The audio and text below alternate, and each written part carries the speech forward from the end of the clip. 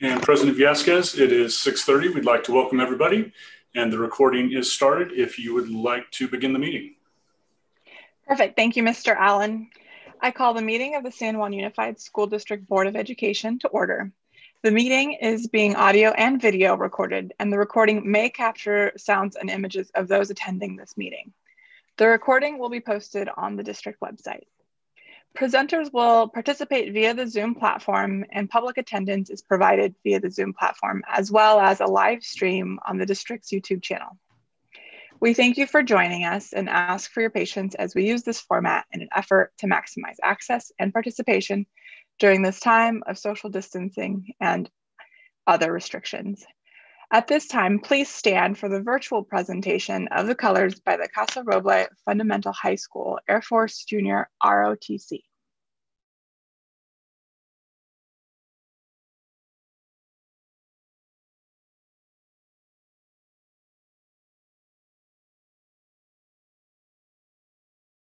Color guard, attention, hut, port, arms, forward, march.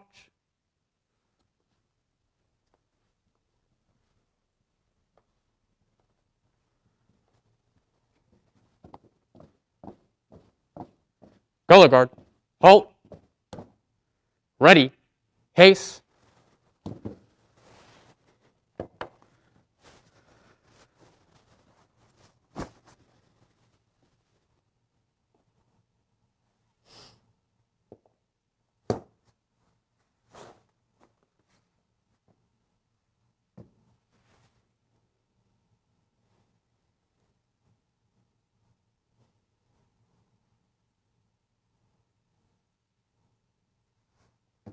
Ready, haste, present, arms. Ladies and gentlemen, may you please join me in the Pledge of Allegiance. I pledge allegiance to the flag of the United States of America and to the republic for which it stands, one nation, under God, indivisible, with liberty and justice for all. Order, arms. Ready, haste. Forward, march.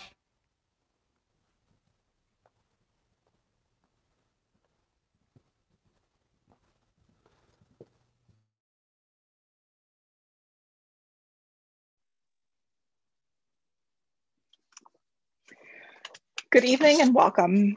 I'm Paula Villescaz, Board President.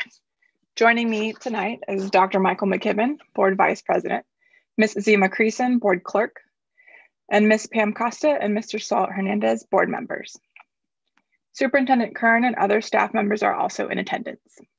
Before we begin, I'd like to review the two methods that are available to submit public comment for tonight's meeting. The first option is to submit a public comment online using the comment form located on the district website at www.sanjuan.edu/boardmeeting.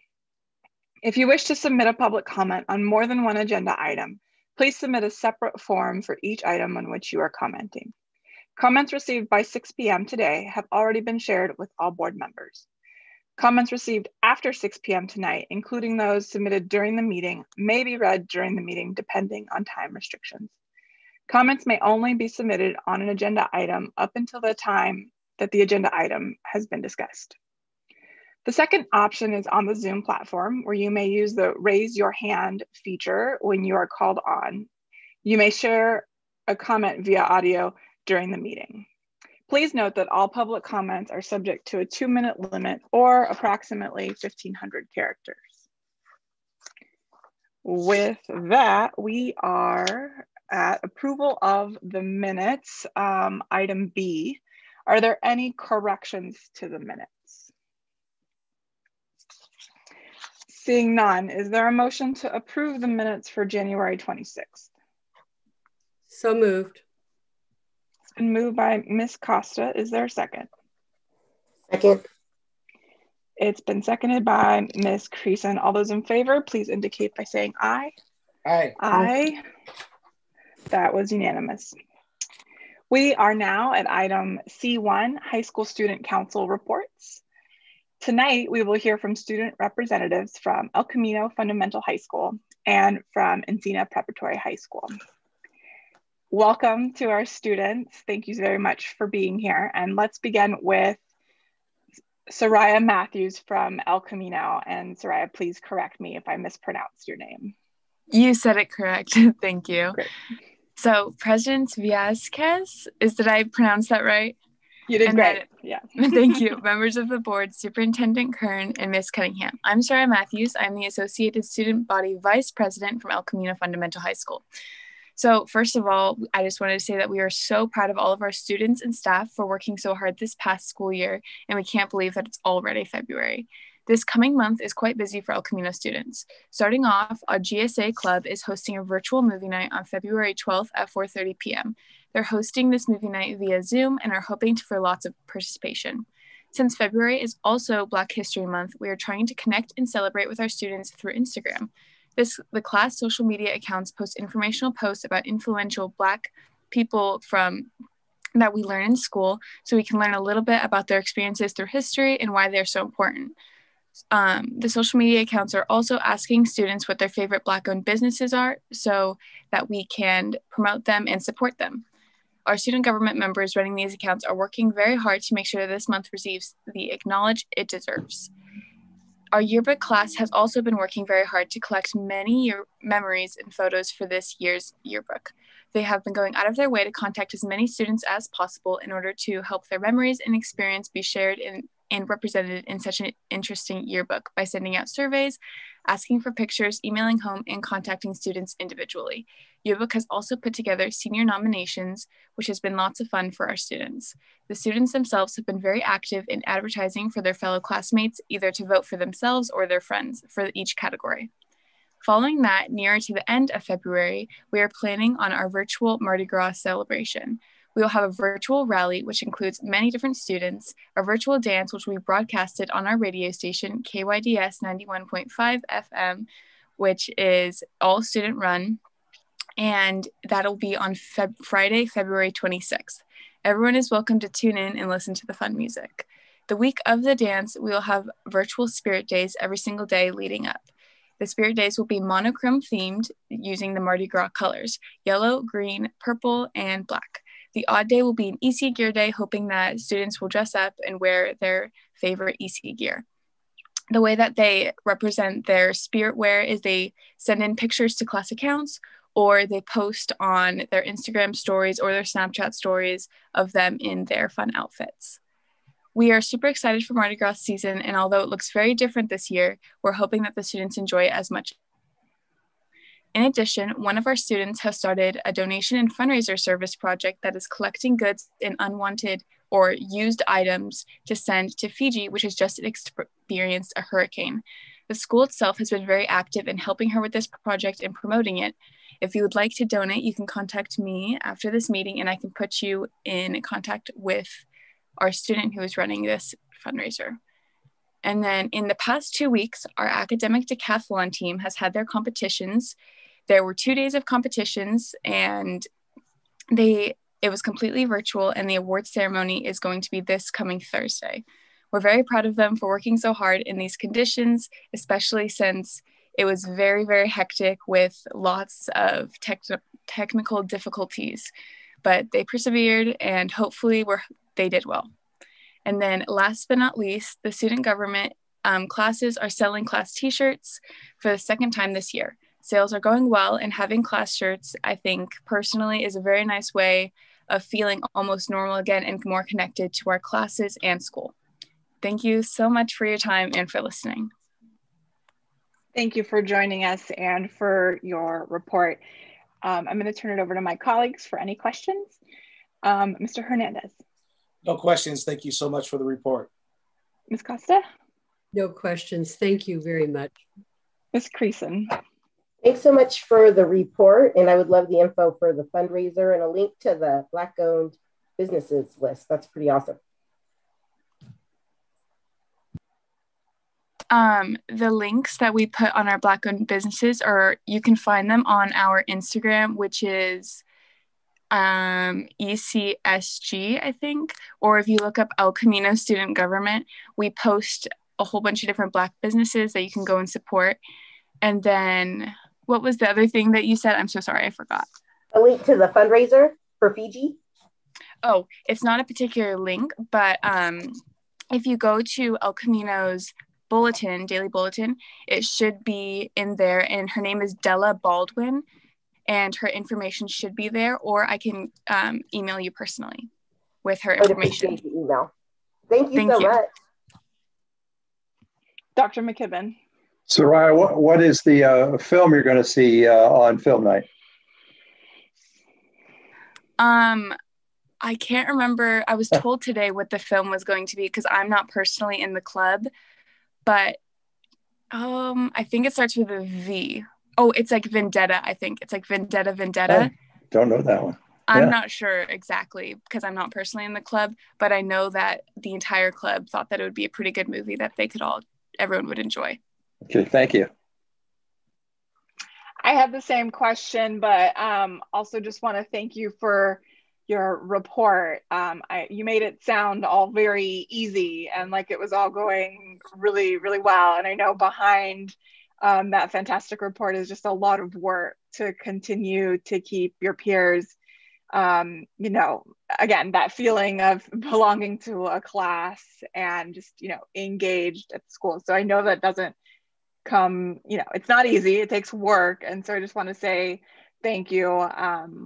And to all of your colleagues and your peers as well, much appreciated. I know particularly as we kind of continue in this instruction model, it's not getting any easier as we get into the spring. So just want to say thank you for all of your efforts and really appreciate your report. Next up, we have Andrea Galvan-Duenas from Encina. And Andrea, please feel free to correct me if I mispronounced your name at any point. No, there you are. Right. Hi. Hi. Good evening, President Velasquez, members of the board, Superintendent Kern, and Ms. Cunningham. I'm Andrea Galvan-Duenas from Encina Preparatory High School. Like most students, I feel distance learning has not been ideal, but we understand that it is all for our safety.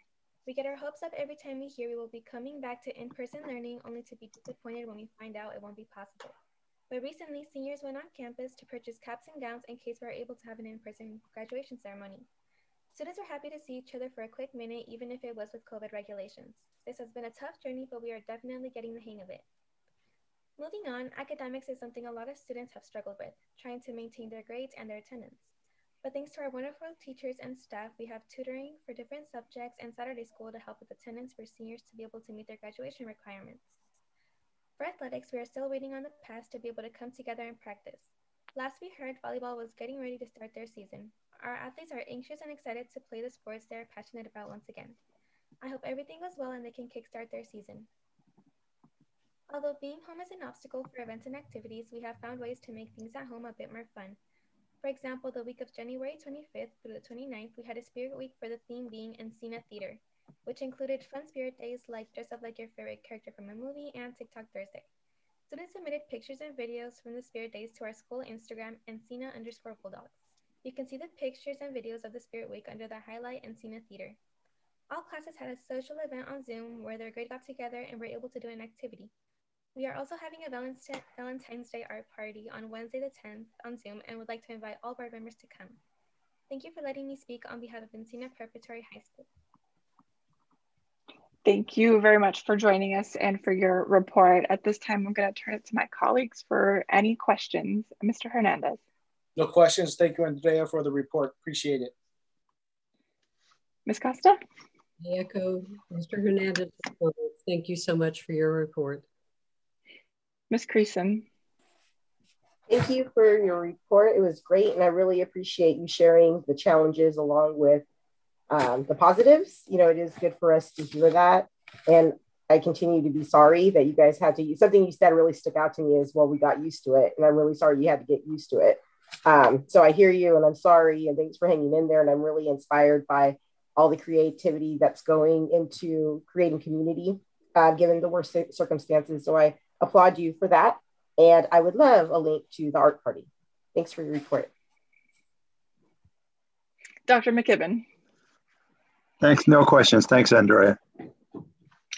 I just want to say again, thank you very much for joining us. And I do have one question, which is just like, is there a prerequisite skill level for the art party? Because so I don't want to embarrass myself in any way if I were to show up. It sounds like it's a pretty easygoing place. Is that the case? That's pretty simple. You just bring your some art supplies and then we'll just guide you along the way. Okay, well, we'll see what I can conjure up. I'll take a look at my calendar. Okay. But, thank you very much for being here and for reporting out. Similar to my remarks with our student representative from El Camino, again, I'll make it sound like, creating community online is easy. And I know it's not. I mean, it's a lot of extra work and it's still just not the same. So, please know that we're all still working and hopeful for a positive spring. But in the meantime, thank you very, very much for all of your efforts that you continue to put in and for joining us for the evening. And we really appreciate you being here. Student voice is very important to the board. You're certainly welcome to stay for the remainder of the meeting, but if you would like to get to homework or anything else that you have to do, we totally understand, and also invite you to take on those items as well. So thank you very much to both of you for joining us. President Villescaz, can we clap for both of our speakers? We certainly can, absolutely.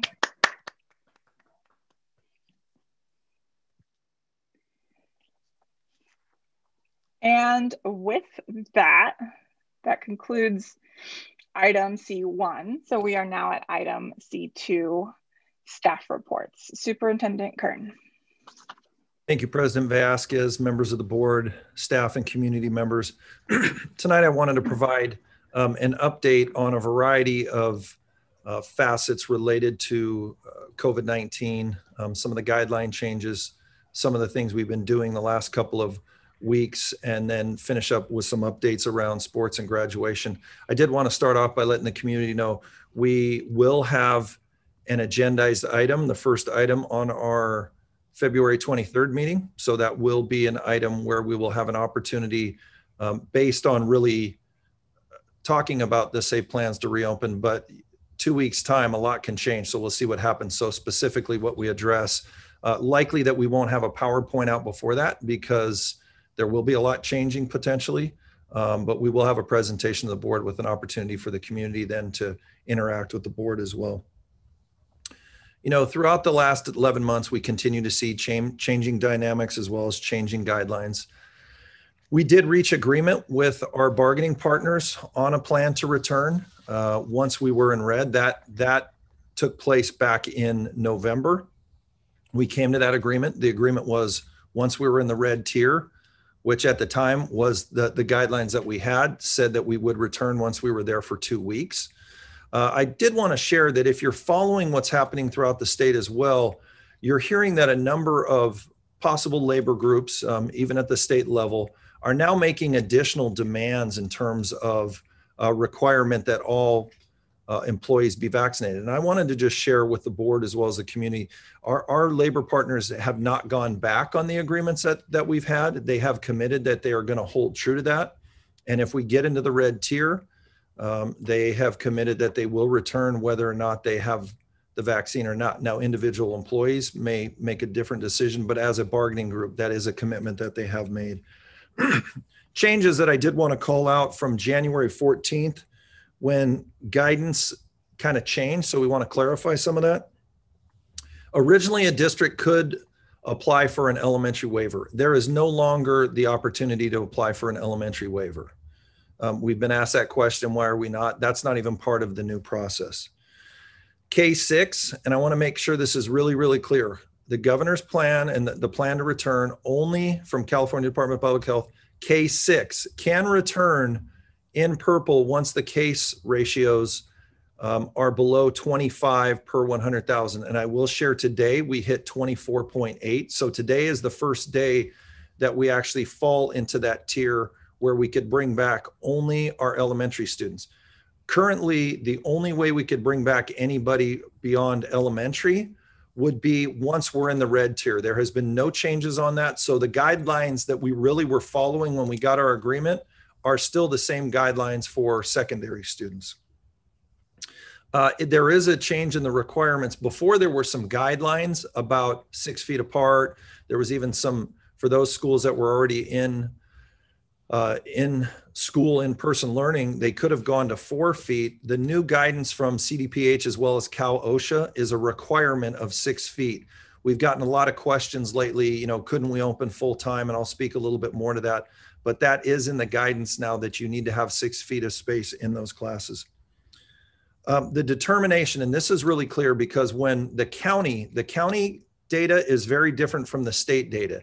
The county data, if you go look on Sac County Public Health and their dashboard, that data is probably 4 to 7 days kind of behind.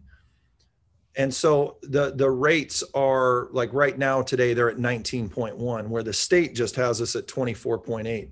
In order for us to have been able to even consider reopening, and even when we get to the red tier, it's based on the state dashboard at this point in time.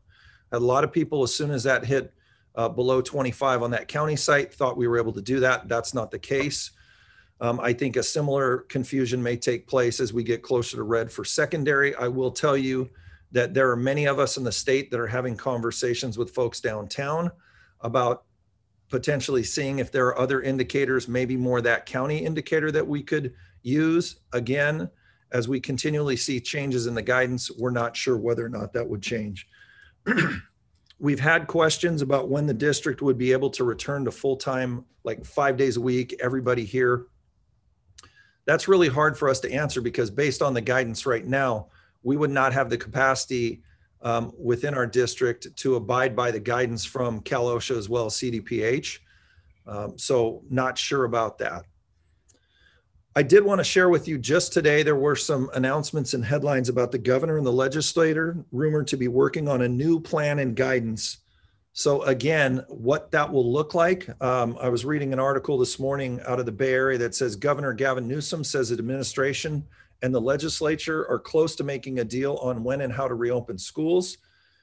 An agreement could be reached as early as this week. So we have the potential again to have whatever guidance and guidelines that we were given on the 14th changing again. So we'll be watching really what happens, what comes out of downtown in the next couple of days that could impact our next moves.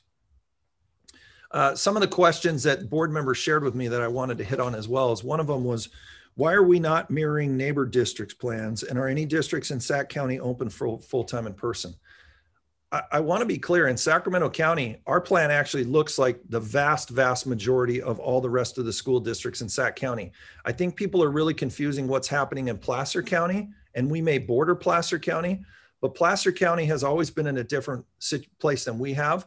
They had businesses that were open when we weren't. They've been able to do other things based on their case rate. So in Sacramento County, currently, there is only one district that I'm aware of. That's Folsom Cordova that has their elementary students back. There are no districts that are in place full everybody back 5 days a week in person. Many of the agreements at other districts were negotiated based on the guidance we had back in the fall, look very similar to ours. Return in red once they're there for 2 weeks. Again, I have the opportunity every Tuesday morning to be on a call with all of the superintendents in the county, and those agreements look very similar across the board. What are we doing this fall? So that's a question we get a lot of. And I have to say to folks, we absolutely are looking to the fall, but our start of school is 6 months away. And in COVID time, we can see massive changes in 2 weeks, 4 weeks, 6 weeks. We see new variances. We have no idea what's going to happen with case rates. So I can't make any commitment. I can't say what we're doing in the fall. And I know a lot of people want to know. We are committing to staffing our schools as if all students return so that we have adequate staffing at our schools. We will still allow options for homeschool, for distance learning, for independent study. We will make sure those are staffed appropriately as well, but we want to staff our schools first and foremost. Our real focus right now is over the next 4 weeks 2 months, 3 months, 4 months as we finish out the school year. Last summer, we had plans to return to a hybrid model. And right before we were getting close to returning, the governor closed down all schools in the district. I would say it's my intent and the board's intent and hope that when we get to the fall, that the conditions are in such a place that we can return to 5 days a week and have learning that we're all used to. We've launched the expansion of a couple programs that I want to talk about. We launched an expansion of our in-person special education for our mild and moderate students. That happened last week. This week, we launched limited bridges in-person programs. So we have some really focusing on our foster youth and homeless, some additional supports there. Related to the vaccines, I think a lot of people think that educators are already getting vaccinated. And in Sacramento County, they're not. And I have to tell you, it's been a real frustration. It's been a frustration for me. I know it's been a frustration for our board as we see other educators in other counties surrounding us actually already being vaccinated. Again, we have been working with the county on this for the last couple of months, really coordinating this. We are seeing limited numbers of vaccinations available. We do believe that educators who are in 1B should start getting vaccinated next week. We are working with Dignity Health as well as other local care facilities to possibly provide vaccinations even at our school sites for our staff, but in our community, as well as hopefully next week, places like Cal Expo and other larger centers will be able to start vaccinating our staff as well. We believe that to fully vaccinate all of our staff, that will probably take place through the end of March. We are prioritizing all staff that work directly with students first. So folks that work at schools or who transport students. So that would be all our clerical staff, our support staff, custodial, our teachers, our aides, our administrators that work on staffs, bus drivers. Those would be, in our mind, the first group that we would want to see prioritized. And those of us like district office staff and others would be in kind of a second tier. We want to make sure that all of those people that directly interact with students day to day are the first to be vaccinated in our district. Wanted to give an update on athletics. We did announce today that athletics are coming back online. All teams can condition with the approved safety plan. Cross country, golf, swimming, and track and field can compete. And then more teams can come online as we get to the less restrictive tier. So we'll continue to update that. The governor in his presentation today at Levi Stadium even addressed the conversations they're already having around athletics. And as we heard some of the students address graduation, graduation is something that we are having conversations about. Our default planning is really to have an in-person graduation. Now, we know that that might not be able to happen as we've had it historically with thousands of parents and all the students. So we're looking at other creative ways that we can do that. I was just having a conversation with Assistant Superintendent Messer tonight about that as well. Some of the various different options, looking at some of the conversations schools having, maybe even centralizing it at one site to make sure that we know all the guidelines are being supported around distancing and whatever else we would be required. But our default will be to provide some in-person graduation. I think that's really important. As I talk with my Superintendent Students Advisory Council, that's been a real topic that we've been discussing. They provided some great input as well. So with that, board, I will finish my comments and take any comments or questions from you as well. Thank you, Superintendent Kern. I'm going to next turn it to my colleagues. Mr. Hernandez.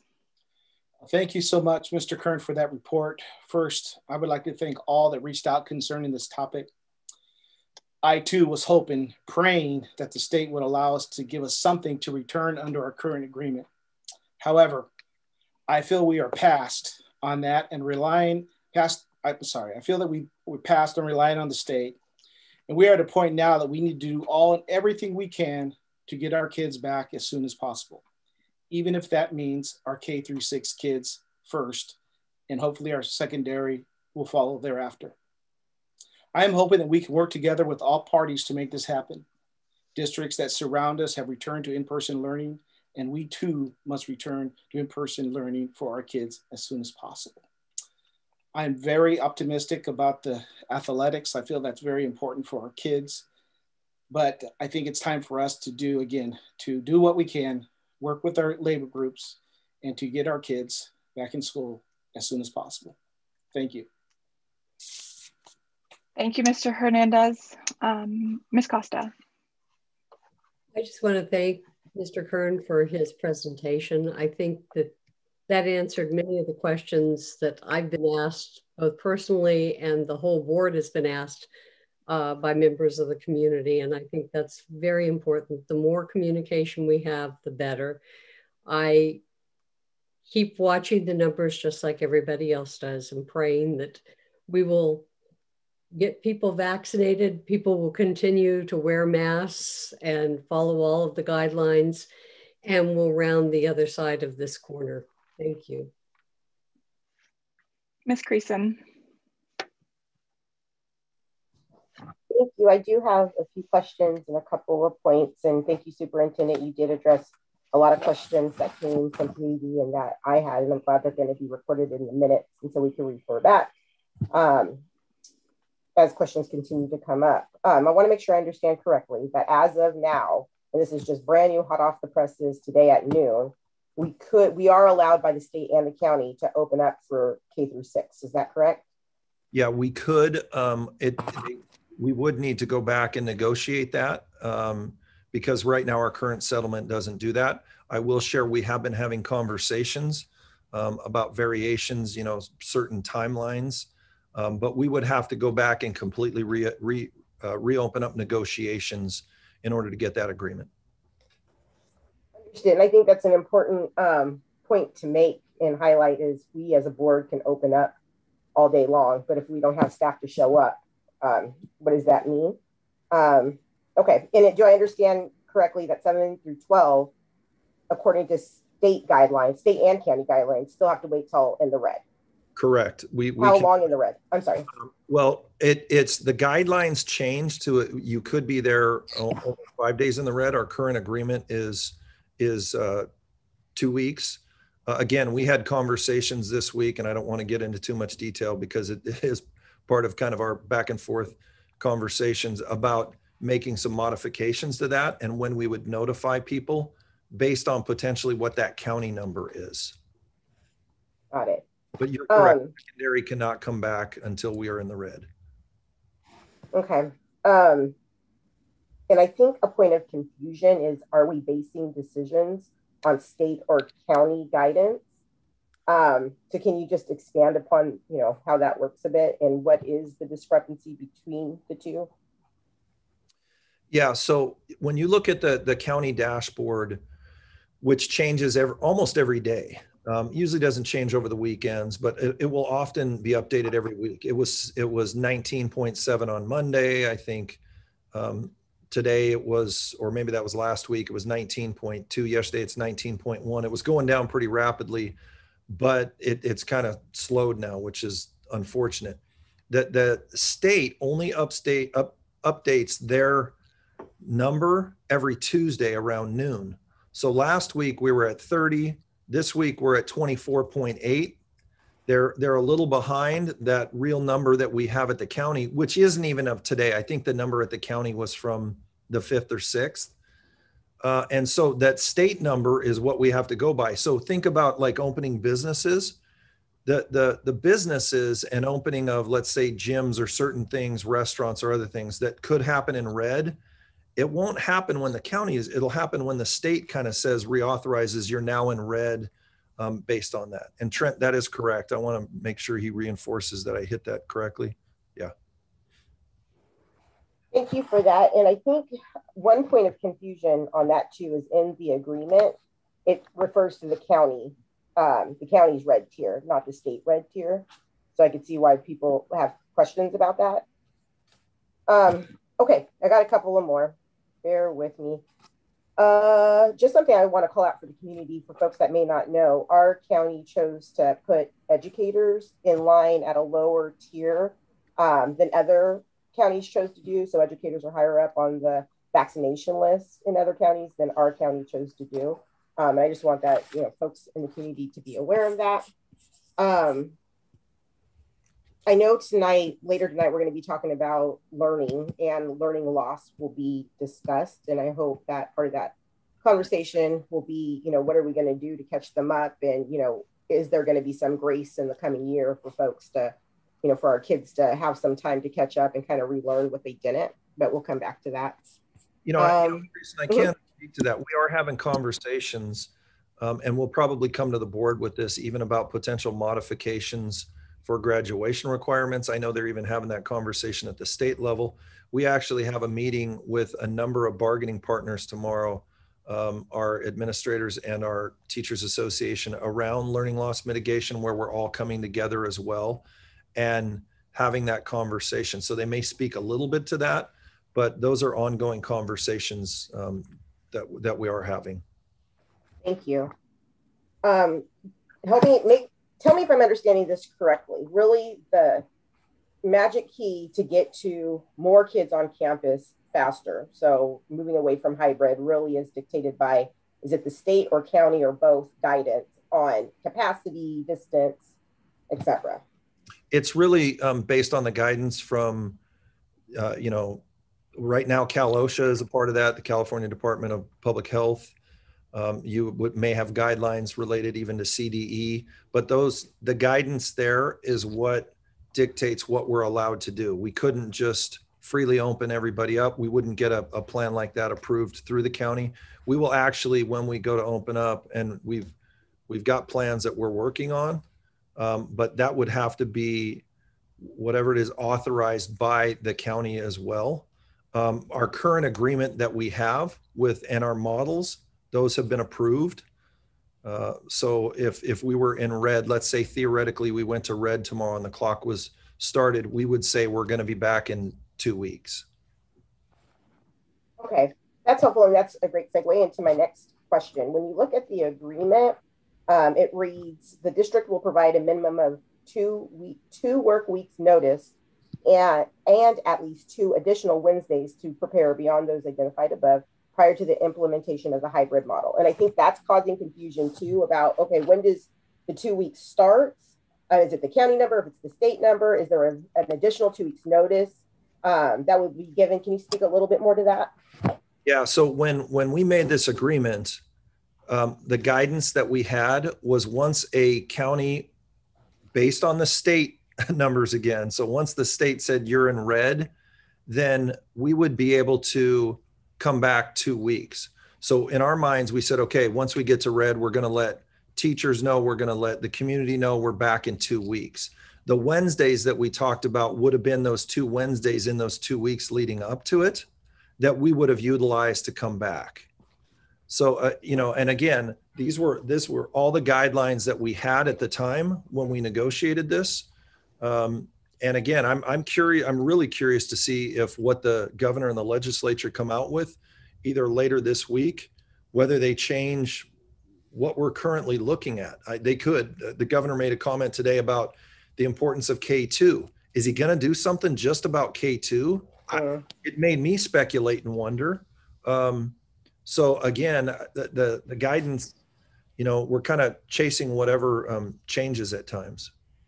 And do I remember correctly that the idea of 2 weeks in the red for moving into hybrid was based on county or state, and I'm sorry, I don't know which one, at the time of the agreement? So it was in line. We didn't just make it up, or nobody just made it up. It was based on the guidance. Do I remember that right? Yeah, and that's why I think, when you look at an agreement in Elk Grove, and you look at an agreement in Twin Rivers, and you look at an agreement on Natomas, and I don't know that Sac City has an agreement yet, they all look the same. They all say, once we get to red, we come back in 2 weeks. Because at the time we negotiated all of this, that was what we were following, that they wanted to make sure that a county didn't just barely tick into red and then fall right back out. Okay, and now it's, okay, got it. Now the guidance is you could return, I believe it's 5 days or a week. I'm not 100% sure on that. But let's say a week, that you could potentially return in a week. Okay. So a couple of statements and thoughts. It's totally reasonable that teachers didn't want to return in purple. I mean, we've all been told, you know, this is a dangerous spot to be. It makes perfect sense that the workforce wouldn't want to return to that to keep themselves safe. I think that it's really important that we continue to follow the state and county guidance and let that guide our way. None of us are scientists or doctors, although we have President Villescaz that is the expert health person. And so I don't want to diminish that credential, but we're not doctors, right? And so I'm very dependent and I trust the state. I feel like that's what we have to align to do our best to keep folks safe and open. And as we know, as you pointed out, according to the guidance, we can open K-6 right now. So I think it's time to revisit conversation. I'm glad to hear that conversations are happening. But in line with the guidance, we can do this. So we should do this. We should continue with the wonderful precedent that we have set is to follow the guidance.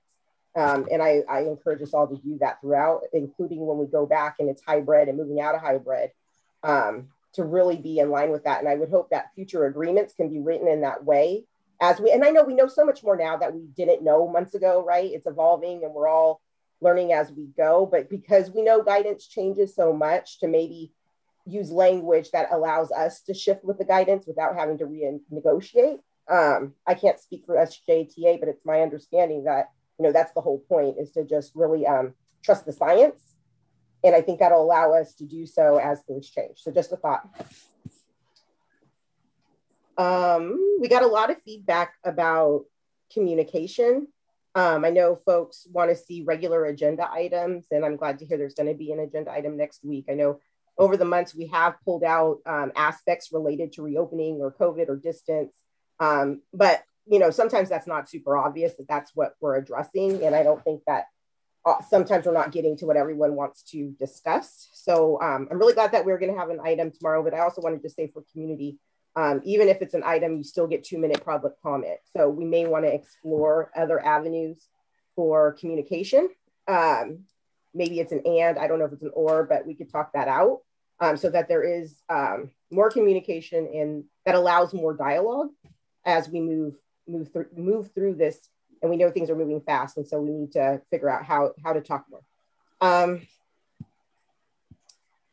I am really concerned about a rift that's building between our teacher and parent communities. I know it's hard for everybody, and I really do believe everyone's doing the best they can. I won't insult anybody, and I won't overly criticize. And so I'm going to ask that we all try to remember that we're all in this for the kids, the parents and the teachers. And, you know, they do better when we work together better. I know that's challenging. I'm living it too sometimes, but I think we really need to try. And lastly, I'm almost done. Thank you for entertaining all my comments. Mental health supports. So I'm really proud of what we were able to put together in the way of mental health supports, but I'm worried that folks don't know about them. And so I'm wondering if we could do more outreach somehow, some way. I don't have a real answer for what that looks like, but I think people need to know or be reminded of the tools that we do have. And also want to suggest, and again, I don't know how this really plays out. Maybe we could point folks to some of our partners, but what can our kids do? What are creative ways to maintain mental wellness? Not just reach out when you're really suffering and having a challenge, but what can you do to keep your spirits up in these really, really hard times? What are creative ways to continue to be social and maybe be more proactive with the outward facing messaging on how to do that may be beneficial. So ultimately, I mean, I guess I'll close with, I am very committed to following science and the experts and the doctors. I am none of those things, and I don't try to be. And so we need to stay in line with them. And right now they're saying K-6 could go to school. So I urge agreements conversations to start happening. So hopefully we can change the agreements.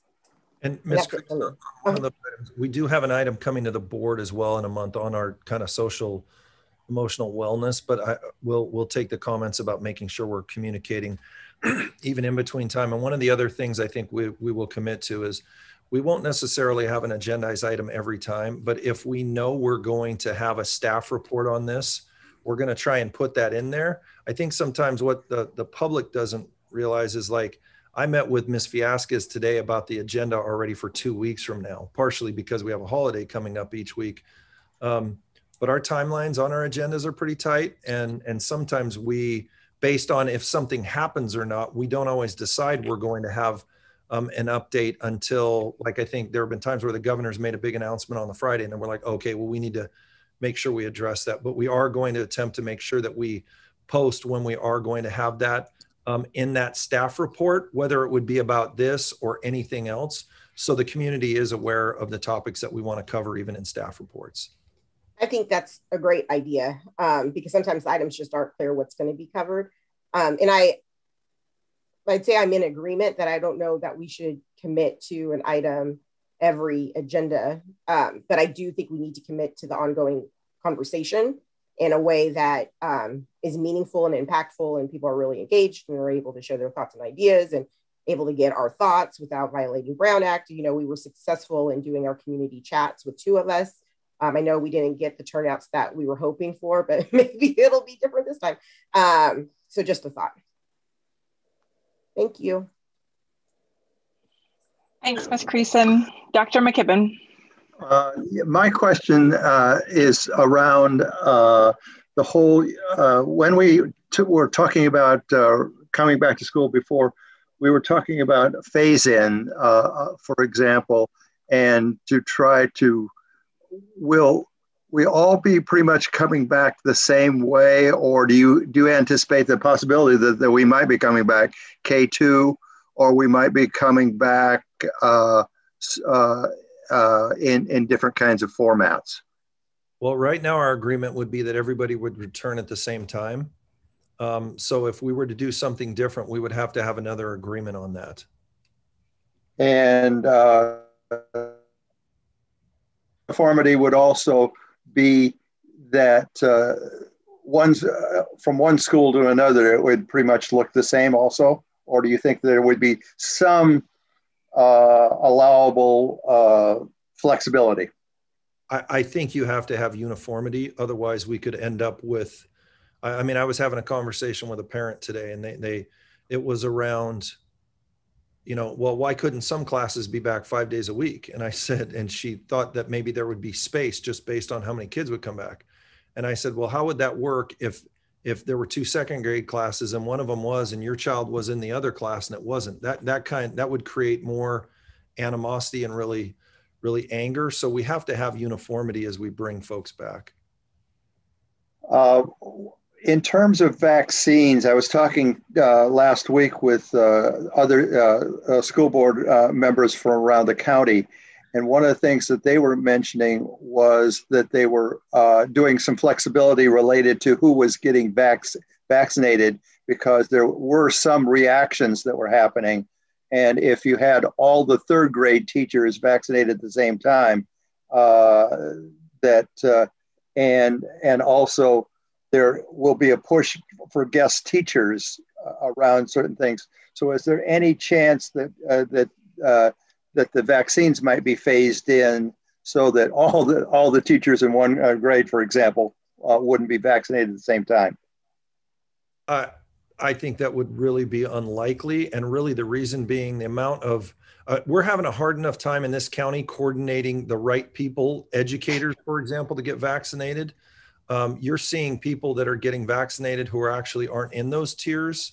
Our priority is going to be once we're able to have the vaccine, we are talking about if we're able to have some involvement in this, identifying, starting with, in fact, Trent was on a call with Dignity Health today around schools and looking at the ages of employees. So prioritizing some of those. Mm-hmm. Yeah. Prioritizing our special ed centers where we have, I think it was 60 some teachers and 108 classified employees. We would want to prioritize those because they're already there.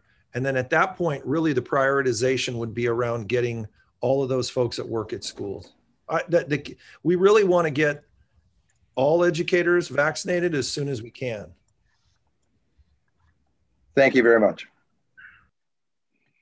Thanks, Dr. McKibben. And I have some just additional comments, less on the questions. And one, I do want to, I think the first part is on kind of this fidelity to the state guidance. And I know it's moved around quite a bit.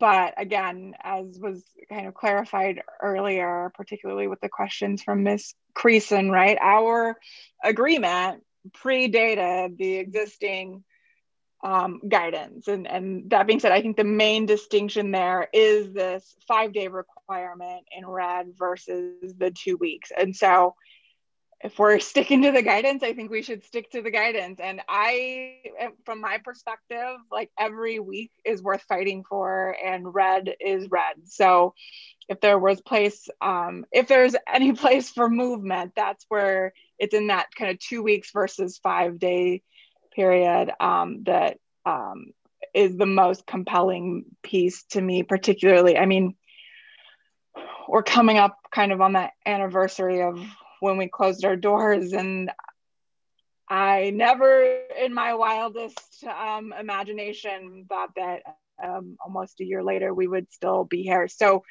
for me, every day, every week is worth fighting for. Red is red, and that 2 weeks isn't there anymore.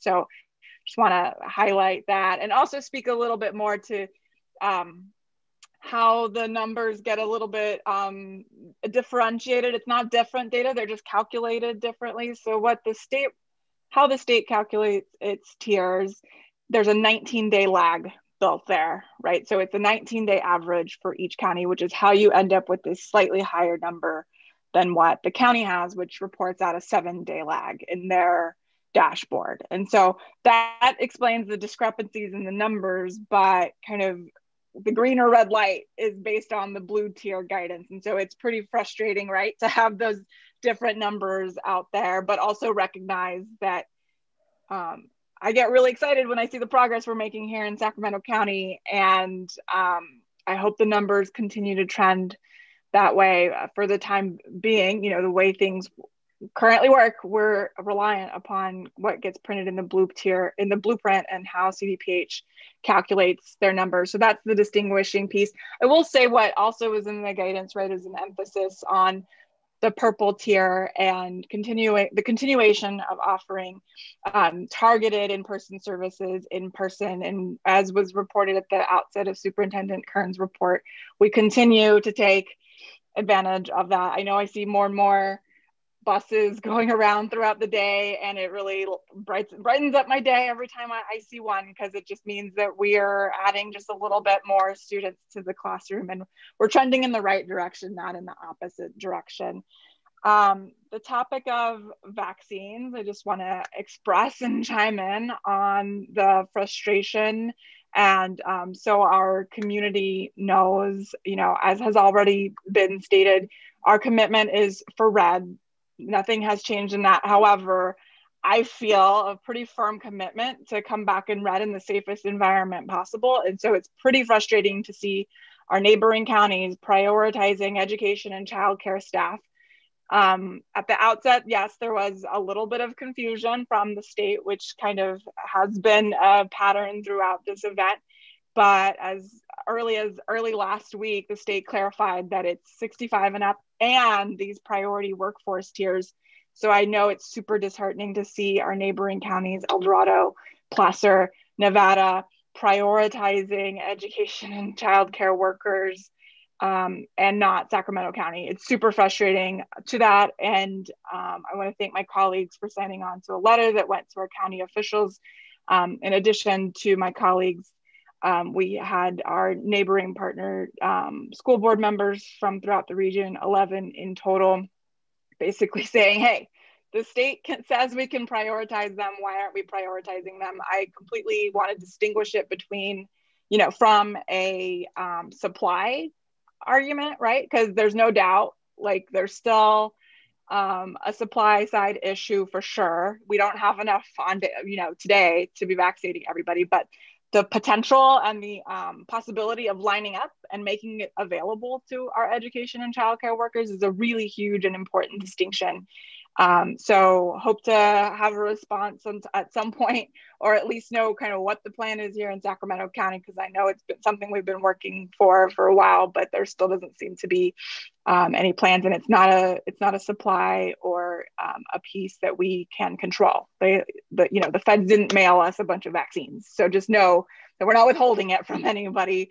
We're doing everything possible to continue to fight to, again, make sure that when we return, it's in the safest possible conditions. And then also just want to flag, particularly on this question of kind of who's open, who's not, who's doing what. I believe later this week, the State Board of Education is releasing a opening status type dashboard that will indicate and corroborate what Superintendent Kern said earlier, which is that every other district in Sacramento County is in distance learning. Yes, there are some cohorts and in-person kind of caveats to that we're also using, but the instructional model is distance learning throughout the county. So know that we continue to fight. Superintendent Kern, I appreciate the update. We are working hard and fighting for every week and every day that we can take advantage of the appropriate conditions. Thankfully, in the community, things are improving. I just implore the community members that are listening in to continue to distance and wash your hands and wear masks. I have never been so terrified of a sporting event like the Super Bowl. I hope that doesn't result in an increase, but we'll continue to monitor things. But know that, again, conversations and the work continues in earnest. And as was iterated, and I'll speak on my behalf, I'm not entertaining a distance learning fall scenario right now, like at all. That's not in my head. That's me speaking on behalf of myself, but know that I know that there was some media from national outlets about that, but know that that's not the conversation. So with that, I think unless there's any additional remarks from my colleagues or Superintendent Kern, we will continue on with our agenda items, including, I'll note, visitor comments shortly, but one quick round for any additional comments. Okay. I also just I want to say thank you for the robust report and the robust discussion from my colleagues. We are now at items C3 through C5. Mr. Allen, do we have any reports from board appointed district committees, employee organizations, or other district organizations? We have not had any requests to speak on items C3 through C5. Okay, well, with that, then we are at item D, visitor comment. Will you please give instructions to those in attendance via Zoom on how they can raise their hand if they have a comment at this time?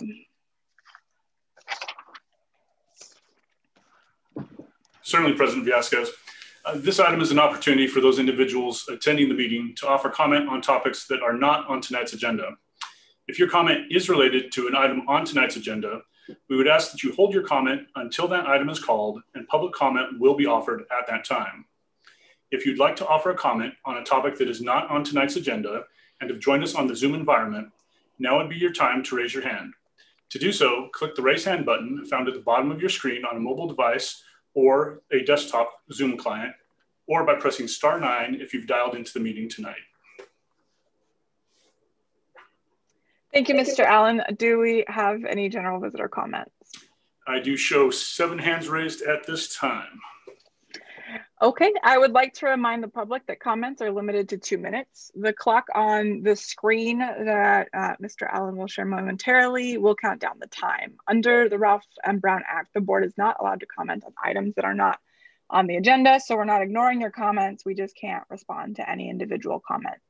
The superintendent can refer items to staff who can follow up with you. And before we get started, I'll just remind the public and my colleagues that by default, this particular agenda item is set at, is kind of preset at 30 minutes. We'll get through the first round of comments, and then if we get to that threshold, we'll revisit next steps. Mr. Allen, take it away. Thank you, President Villescaz. Our first comment will be from Ms. Alicia Nichols. Ms. Nichols, when you are ready.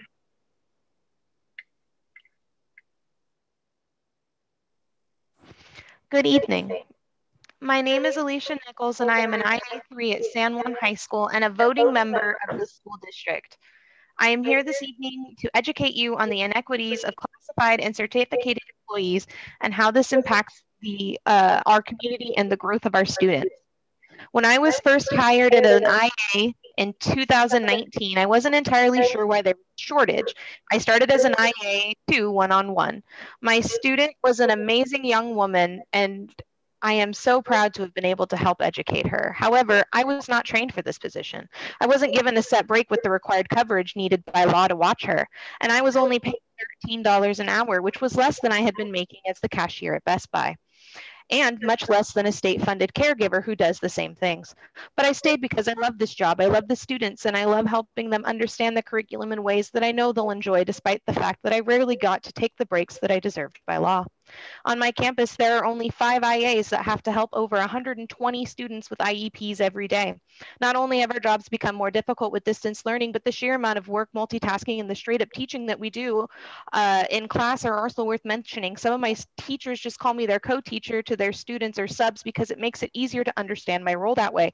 So is it really fair for us to make a fraction of what teachers make for the same amount of work? Even my freshmen can answer that question for you. So I will ask again, where's the consideration for our stipend for setting up our home offices? There needs to be more communication between the district, our union, admins, and instructional assistants. The fact that IAs still have not been notified of their hours for this school year, no discussions at the district level about hazard pay for classified employees if we go back before the pandemic ends and or we're vaccinated, and that I could apply for welfare while being educating the future of our country is just sad. By the way, you pay me $3,000 too much for EITC, but thanks for the notice in the mail.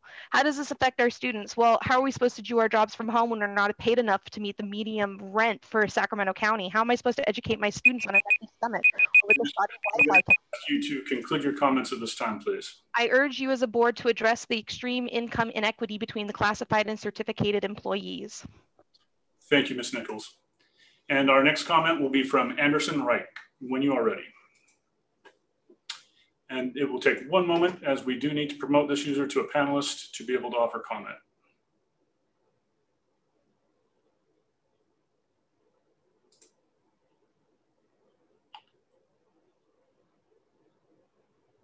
Anderson, you should have the ability to unmute now if you would like to offer your comment. Hello, sorry about that. I was on another book club. No problem, go ahead.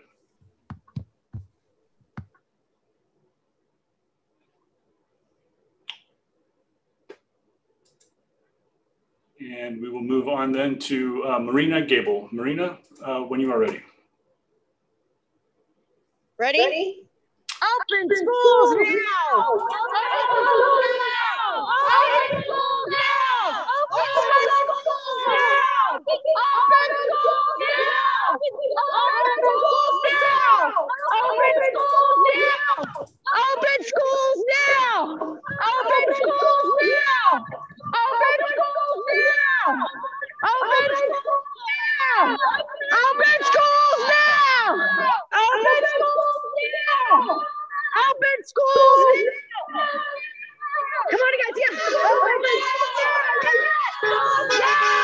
Open schools now! Open schools now! Open schools now! Do they know where we're at? Do they know where we're at? Do you tell them they're only contributing? We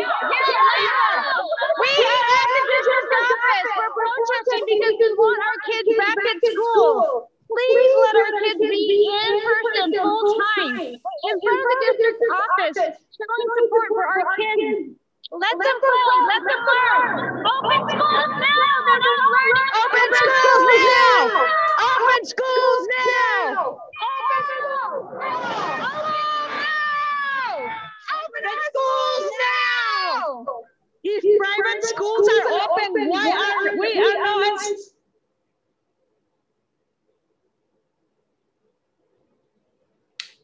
Ms. Gable? Hearing no further comment, we will move on to Mr. Ben Avey. Mr. Avey, when you are ready. Thank you, President Viasca, board member, Lieutenant Kern. I just want to start by saying thank you for having it as an agenda item. I spoke with many of you this week asking, and I think it should be on every. It should be on every because there is this. I'm really sorry to interrupt, but I cannot hear with the echo, and I don't know if that's on our side or his. I'm hearing on our side as well. And it seems to be following each caller. So I'm wondering. Is anybody else having trouble hearing other than Ms. Creason? Ms. Creason, let me try muting the mic on my side just in case it's picking up the audio and feeding it back as well. And I'm having trouble too. I'm having trouble too. I will note you guys are echoing when you talk, even when I'm on mute. Okay. Oh. Maybe it's done. I think he fixed it. That sounded, he sounded clear just then. Agreed. Mr. Avey, if you would like to resume. Can we maybe give him his full 2 minutes back? Because I didn't hear any of the first part. Thank you. Thank you, Ms. Creason. So as I was saying, thank you very much for adding COVID as an agenda item. I know I communicated with many of you this week about that. And quite honestly, I did that because I have never seen the level of what I'm seeing in the community right now. Parents are breaking. Students are breaking. Many of them have already broken. And right now, you're not having conversations about the students. If it was about the students right now, we'd be talking about reopening tonight. It's allowed tonight. If it was an agenda item, you could discuss it tonight, but we're not. Now we have to push it off for 2 weeks. And when we do talk about it, we're going to be not talking about students. We're going to be talking about the unions and what's good for them. And what's good for the union is not always what's good for the student. The Center for Disease Control has told us that we should return to in-person learning. The county public health officer has told us to return to in-person learning. The state has said it's safe for a lot of students to return to in-person learning. Let's have that conversation, not talk about what unions are willing to do. Make them do what's right for students. Make them come in and do what is right for the students that they care about. Right now, to be honest, I think why so many parents are frustrated is because if push comes to shove, they think that you are going to choose what's good for the union and not what's good for their students. And that's not always, it's not easy always to separate those two things, but right now it is. There is what's good for the students, and what's good for the students isn't always what the union wants. I hope you understand that. I hope we can continue this conversation at every board meeting going forward. It's essential for our parents. We cannot leave our kids behind. Do the right thing. Thank you. Thank you, Mr. Avey, for your comment. Our next comment will be from Lance Christensen. When you are ready, Mr. Christensen.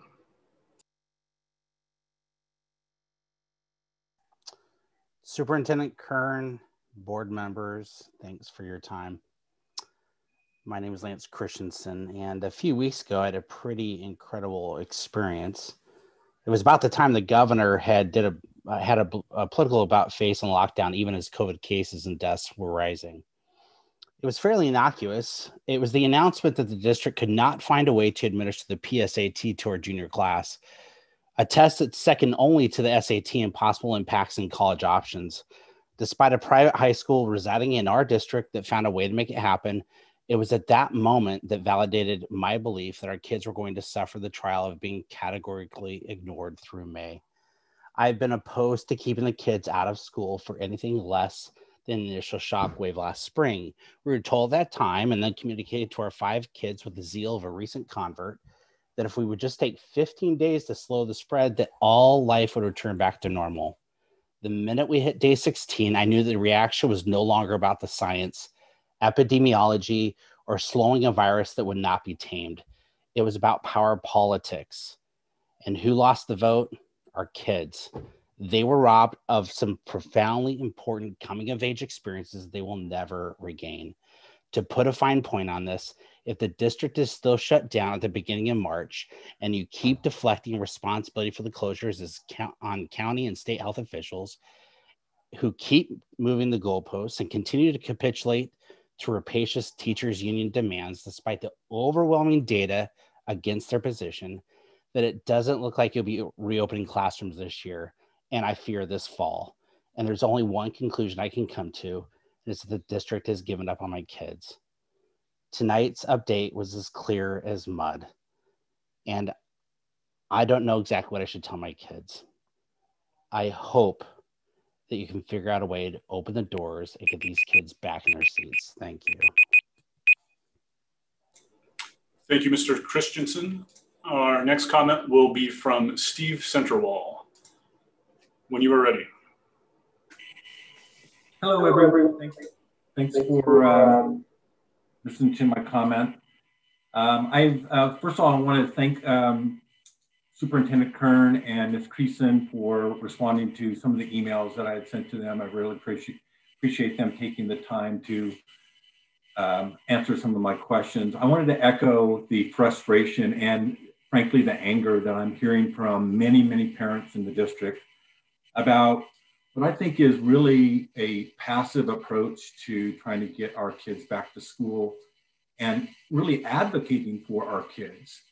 Now, we know that the teachers union will advocate and represent the teachers. I think what we're feeling is frustration that we don't feel like we have anybody at the decision table that is advocating for our kids. I want to ask you specifically to reopen your agreement and negotiations with the teachers union, and for the board members and the staff of the district to be our advocates, to advocate for our kids to get back in school. And not only at the school level and the county level, but also at the state level. You should be telling our state leaders that you want to get back to school and showing them the plan you have in place, specific plan for each school on how are you going to do that. What I hear is a lot of deflecting about who is telling you what you can and cannot do. And I hear a lot of innuendo about an agreement that you don't think you can break with the teachers union. So I just want to reemphasize, everybody's frustrated, everybody's very angry about all of this. And we need you to be more active, less passive in your leadership of the district. Thank you.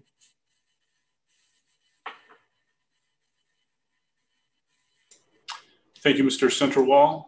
Our next comment will be Garrett McDermott, when you are ready.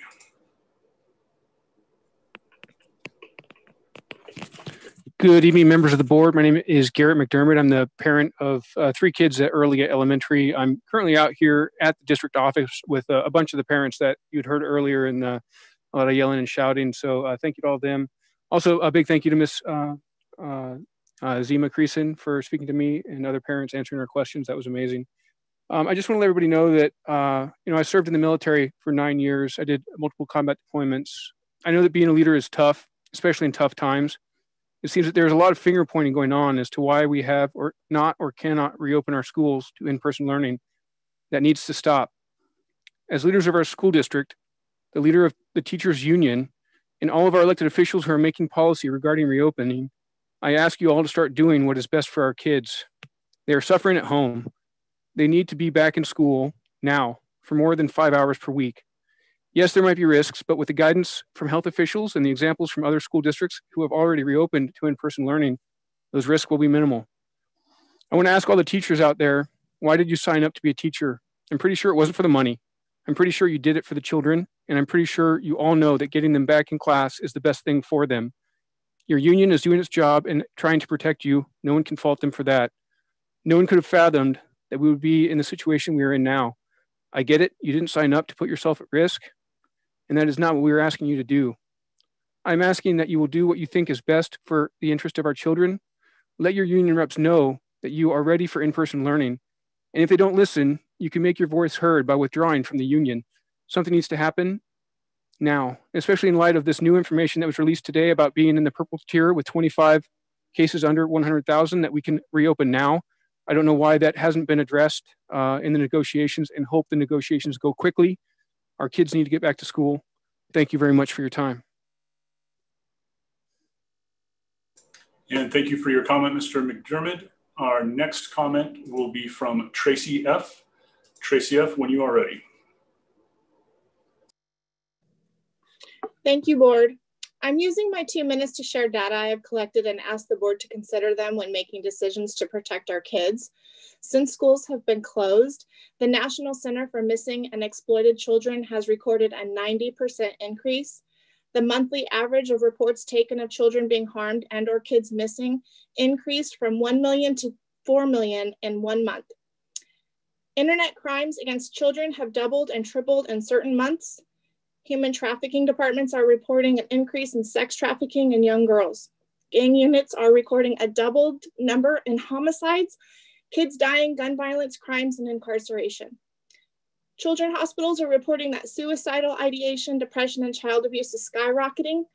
Antidepressant drug prescriptions for children have jumped from 1 to 2 prescriptions a month to 1 to 2 a day. These statistics do not lie, and I am available to share my sources if requested. They tell us that another pandemic is brewing. Adverse childhood experiences last a lifetime. Right now, our district is part of a group of districts up and down this state that are part of the problem and are responsible for some of these statistics. It is the district's job to do no harm. In January 2021, CDC and JAMA reported transmissions from schools and school-based activities are 37% lower than those from other transmissions of this virus. I hear talk about educational equity, but the kids that don't have parents that can sit with them, that have to work, and the kids' parents that can't afford tutors are being lost. We cannot be talking about educational equity when we are not paying attention to the data and the kids. They are telling us what they need. I beg of you, board, please stay firm with the TA so all K through 12 students can be back on campus as soon as the 2-week clearance has been met. The district has shown us they are ready. The livelihoods of generations rely on it, and frankly, so does the reputation of this district. Thank you. And thank you for your comment.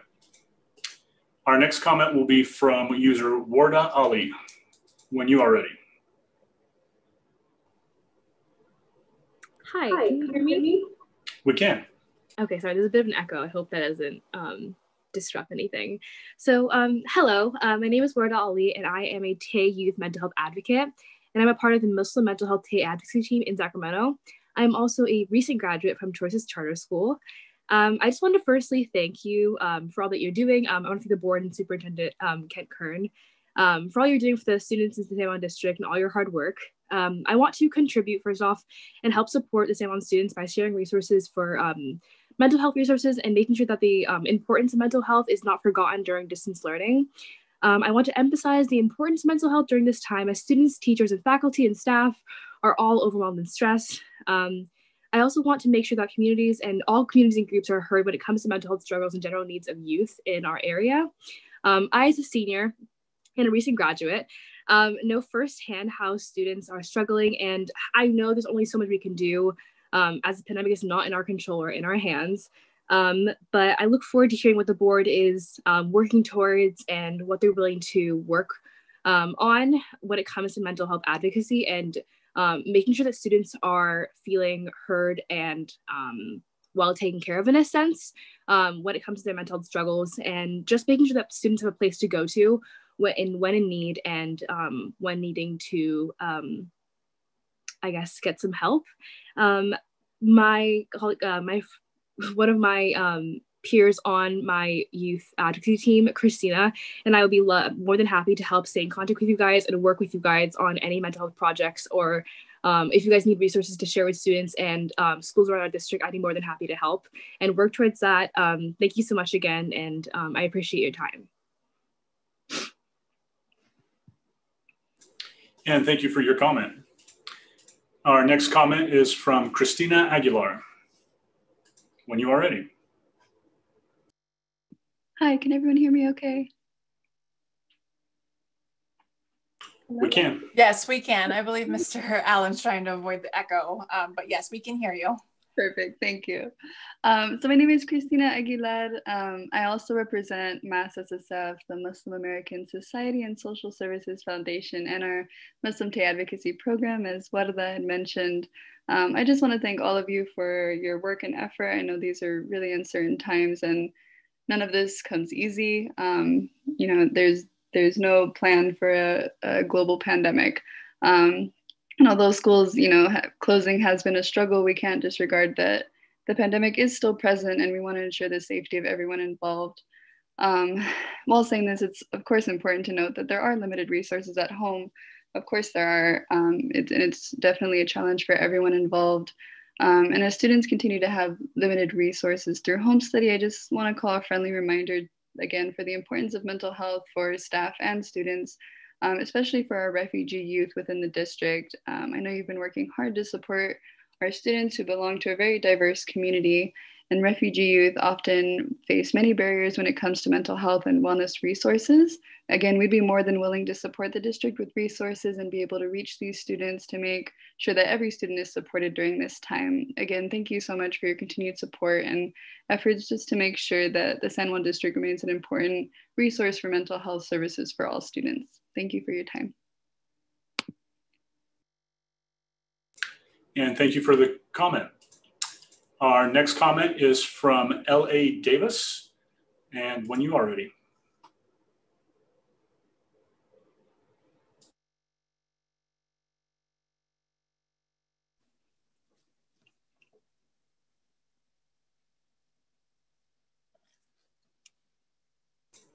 User L.A. Davis, you should have the ability to unmute and offer your comment at this time if you would like.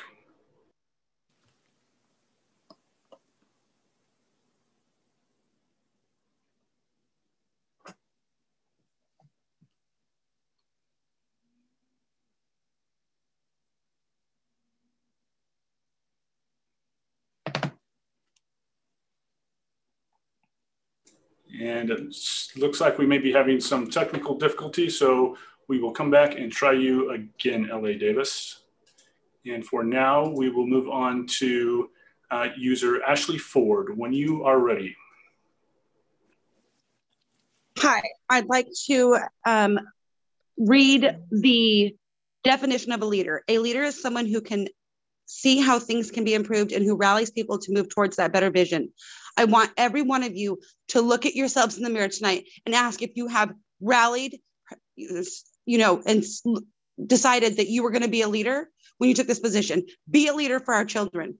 My son this week told me that he thought he had clinical depression. He is 9 years old. How would he even know what that is?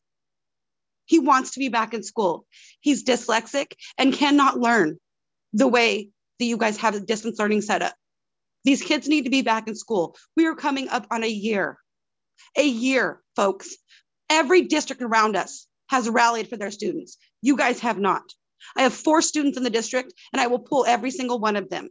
If it is my last dime that I have to pay to put them in a private school or somewhere else, we will move, break up our family, all because you guys won't rally for our children. This is ridiculous. Absolutely ridiculous. If private schools can be open, if gyms can be open, if stores can be open, if the districts around us can be open, we need to be open. Our teachers knew what they were going to get paid when they took their jobs. They should not put their politics in our children's education and one and the same. Speak up for our district, or we will do everything we can to recall every one of you. Remember, we the people voted you in, and we can remove you. Do your jobs. Fight for our students.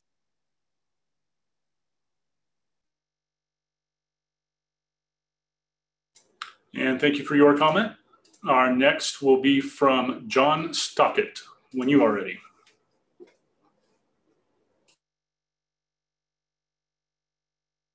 Trent, I have a few kids that want to speak, so I don't know if you do a timer for each of them. How many do you have there? I have 5 kids. They're not, the comments are pretty short, but I want to read their letter. Why don't we go ahead and start, and I will try and reset timers between speakers. Okay. Go ahead, you're first. Go ahead. My name is Truman Stockett. I am 6. I kind of am disappointed that I have to go to Zooms. I kind of miss my teacher. I miss playing at school. It is hard to learn because I couldn't see what he is drawing because computer shut off today. My Zooms went off. Can I go back to school? Okay, that one's done. There's the next one. My name is Spencer Stockett. I am 9 years old and I am a third grader at Pershing Elementary School. Distance learning is hard for me because a lot of things we're supposed to do in the classroom I can't do in distance learning. One thing I miss is playing sports with my friends. One sport I really miss is playing soccer because it's my favorite sport. I have also been practicing a lot of tricks with my soccer ball. There are more games I miss, like gaga ball, kickball, baseball, foursquare, and so much more. Another thing I miss is not seeing my friends at school, and I really miss playing with them. I also miss my teachers and seeing them at school, and I miss my teachers teaching me at school. Another thing I miss is not playing games in PE, art, and music. One game I really miss is from PE, and it's called Freeze Dance, where you dance to music, and if the teachers catch you, you're on their team. The last one standing wins. The last thing I miss is watching a movie about a book we read. My class reads a long book, and we read a chapter every day. When we finally finish the book, we watch a movie about the book. Thank you. Okay, next one. I'm Abigail Stockett. I'm 13 years old and I'm a 7th grader at Andrew Carnegie Middle School.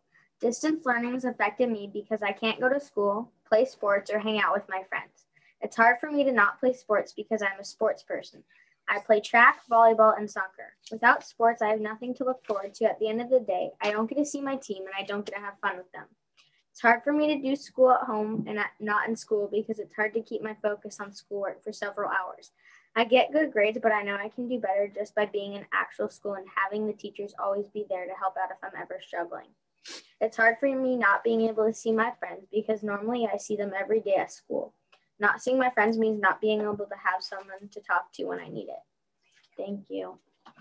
Okay, next one.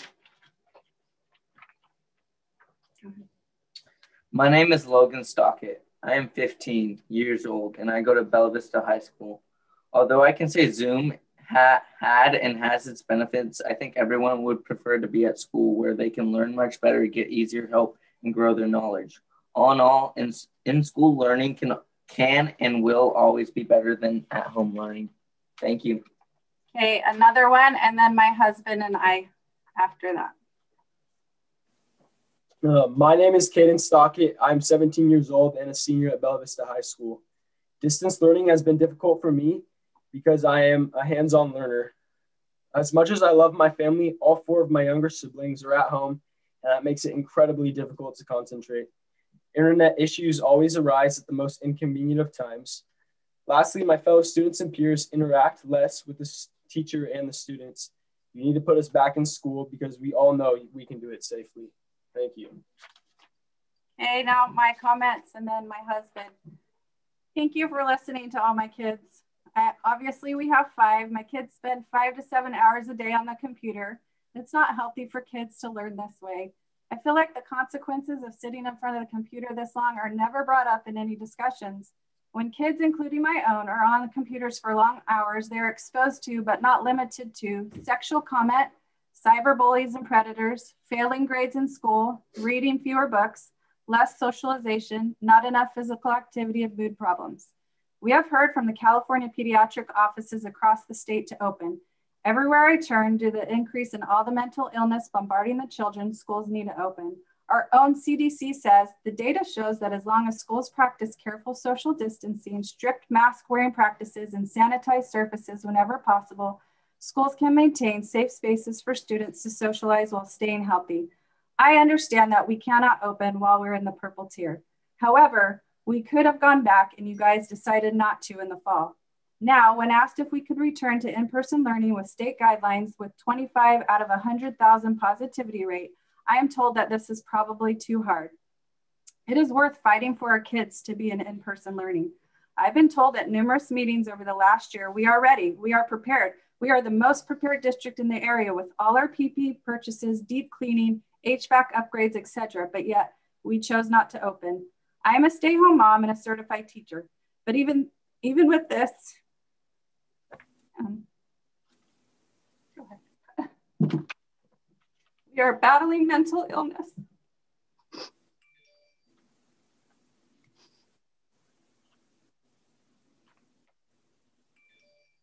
Kids who hate school, hurting themselves when they don't understand, and screaming when programs don't work. Sorry, my husband will finish.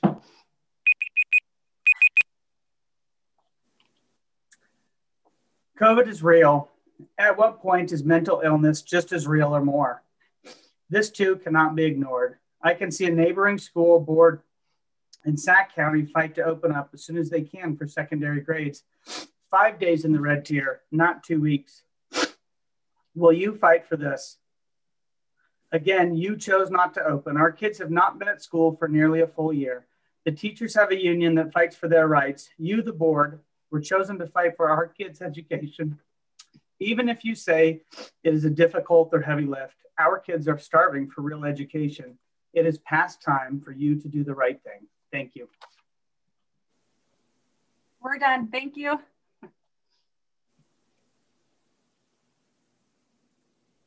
And thank you all for your comments.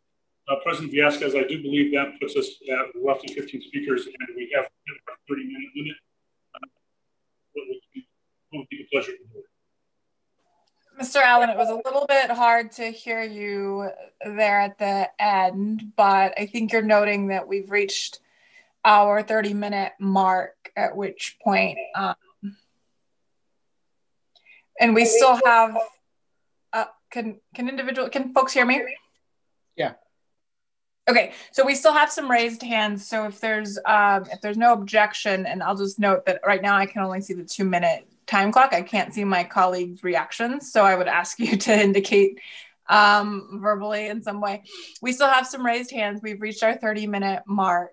I am inclined to continue to hear folks out and continue with our participants who've joined us via Zoom with their raised hands, unless there's objections or a preferred course. And I just want to remind everybody, both in attendance and my colleagues, that there is another opportunity for public comment as well at item J, but want to, of course, respect people's time, and they joined us now. And so is it the will of the board to continue on with the individuals who have raised their hands at this point?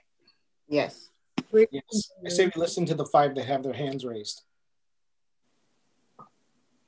Okay, so with that, seeing no objection, we will continue through with the folks who have their hands raised, and then the remainder of public comment, I would ask, come at the second opportunity, item J. So Mr. Allen, if you don't mind continuing to facilitate through our last 5 raised hands.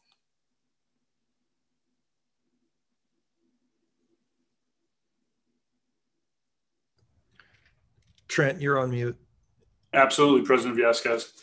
Thank you. And with that, we will resume public comment with Zach Erickson, when you are ready. All right, good evening. My name is Zach Erickson. Tonight I heard a lot of excuses and grasping onto guidelines in an effort to not think for yourselves. You're actually really good at selling hope to all us parents, but unfortunately you've spent all your goodwill. And tonight I wanted to talk about history. As we teach our children lessons learned from those that came before us, we tell them about people and groups on both sides of various events, turning points, systemic changes, paradigm shifts. As we teach those lessons, we often villainize those on the wrong side of history. This is often completely justified and used to teach our children right from wrong, teach about progress, and inspire them to be on a path that will keep them on the right side of history throughout their lives. Let me be clear. You are on the wrong side of history. Time will tell a story of the damage that you've done to an entire generation of our society. You will be included in future lessons of those that failed our children, those that didn't do what was necessary to educate, those that found obstacles over solutions and overcomplicated the process of reopening schools. We can't achieve if we don't try.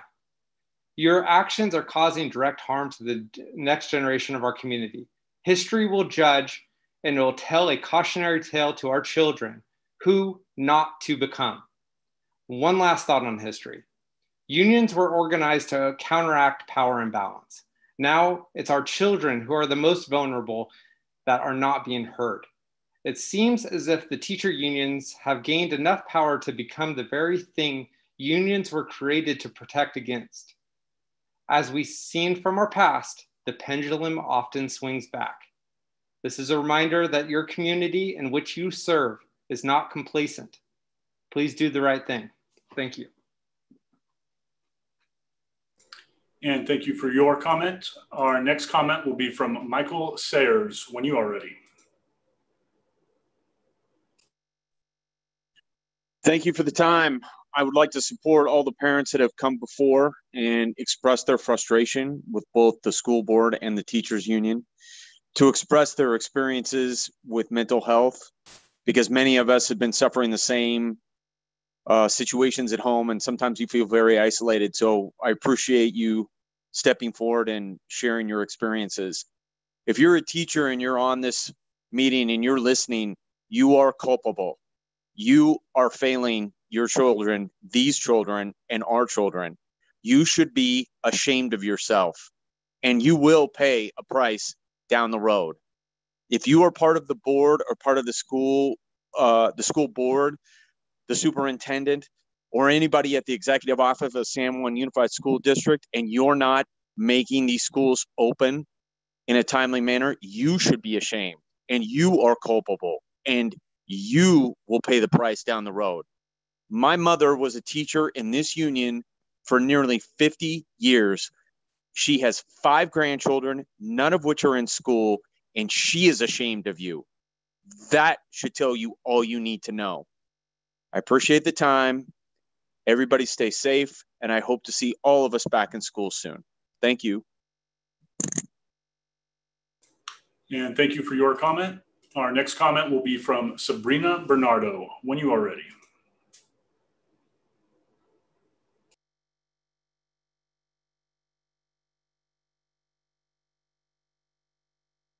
Hello, sorry about that. I think I was on mute.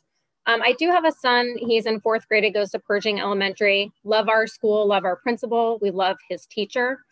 But I do want to just state and be in support of opening schools as soon as possible. I definitely agree with Ms. Creason's earlier board comment, as she stated really exactly what I wanted to touch on. The board members and the teachers unions, as parents, we are not experts. We should be following the guidelines of CDC, the state, and the county.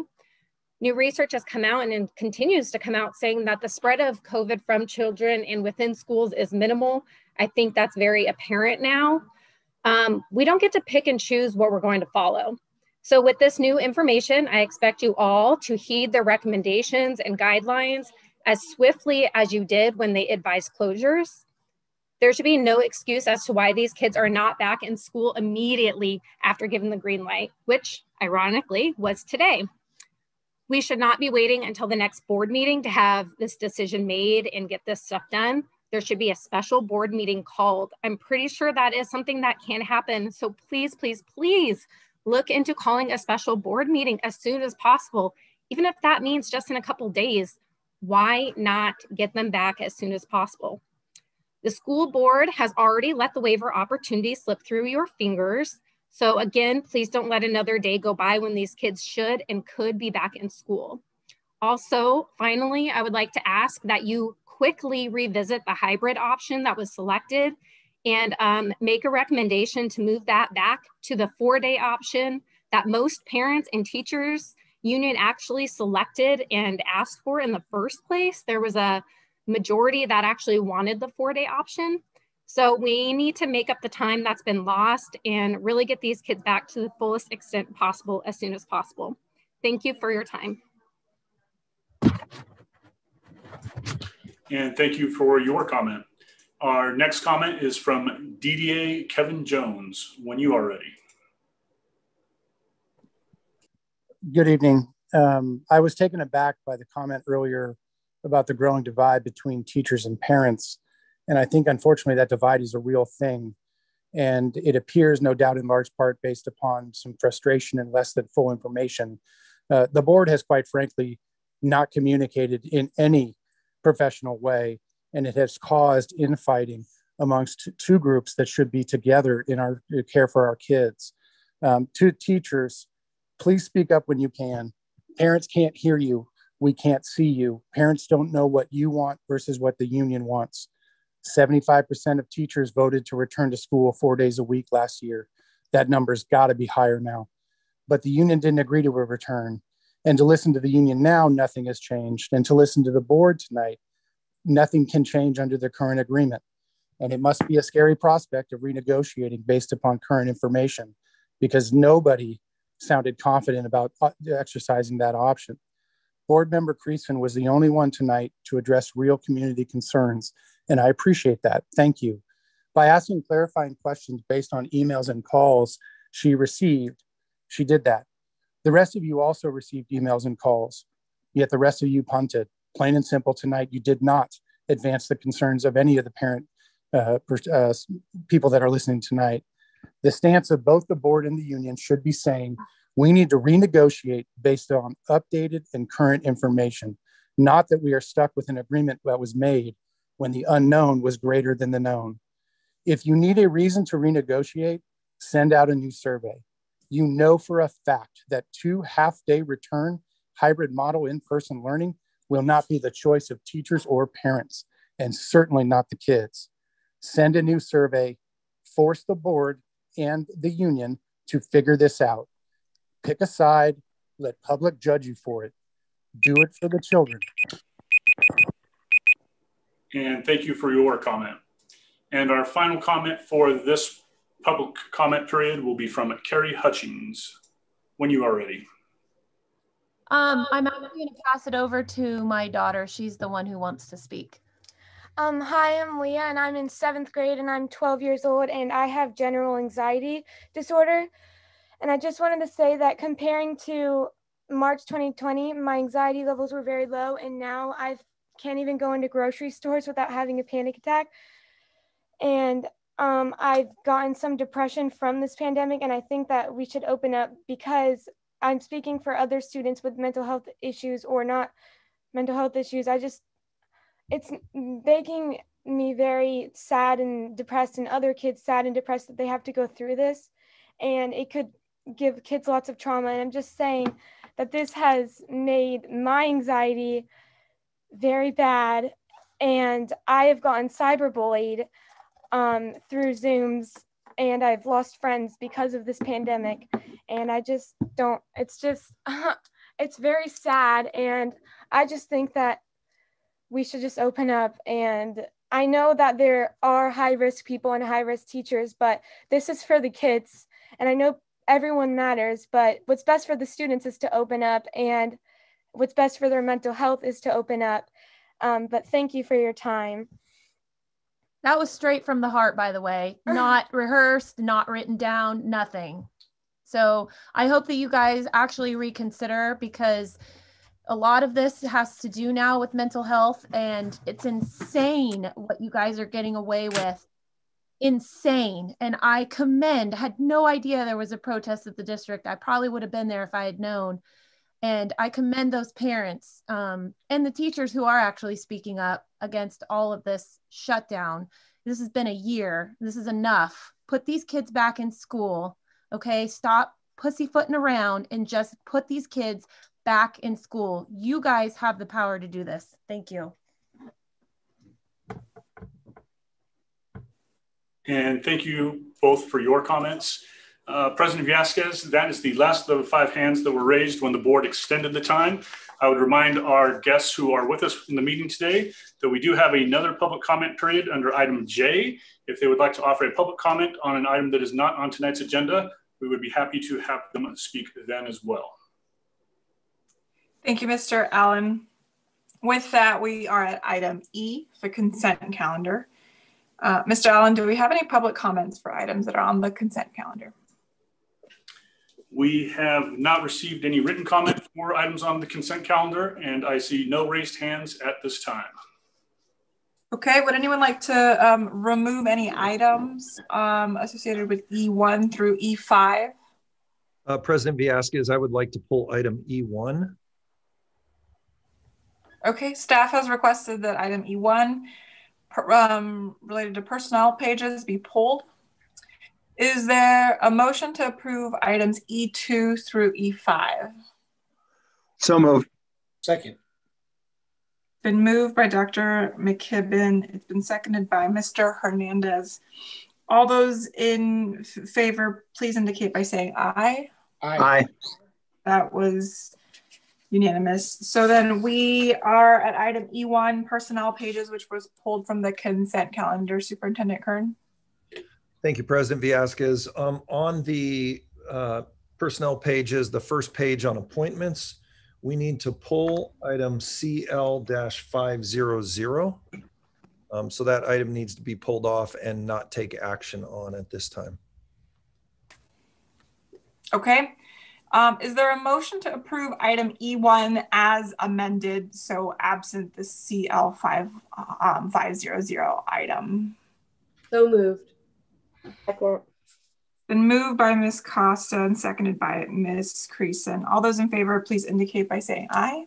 Aye. Aye. That was unanimous. With that, we are at item G1, learning status update. Ms. Bassinelli, please begin when you're ready. Thank you. Let me just get my ready. Are you able to see it? Not quite yet. We just see the gallery. At least I just see the gallery view. There we go. Okay, can you see I can't see the slide deck, so hold on one second while I just restart everything.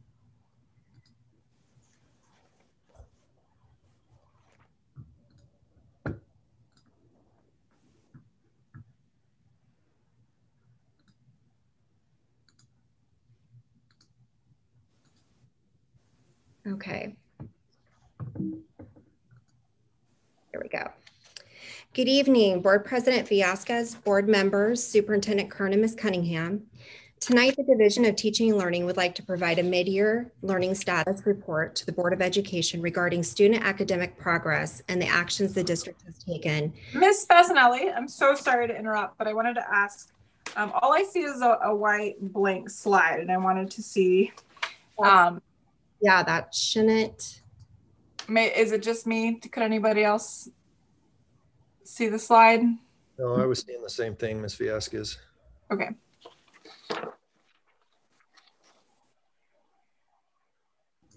Let's try it one more time. Able to see the slide? Yes. Oh, perfect. Okay, so tonight we have several speakers joining us for our presentation tonight, and so I just want to take a moment to introduce them. We have Rick Messer, who's the Assistant Superintendent of Secondary Education. We have Mr. Jim Shoemake, who's the Assistant Superintendent of Middle Schools and Labor Relations.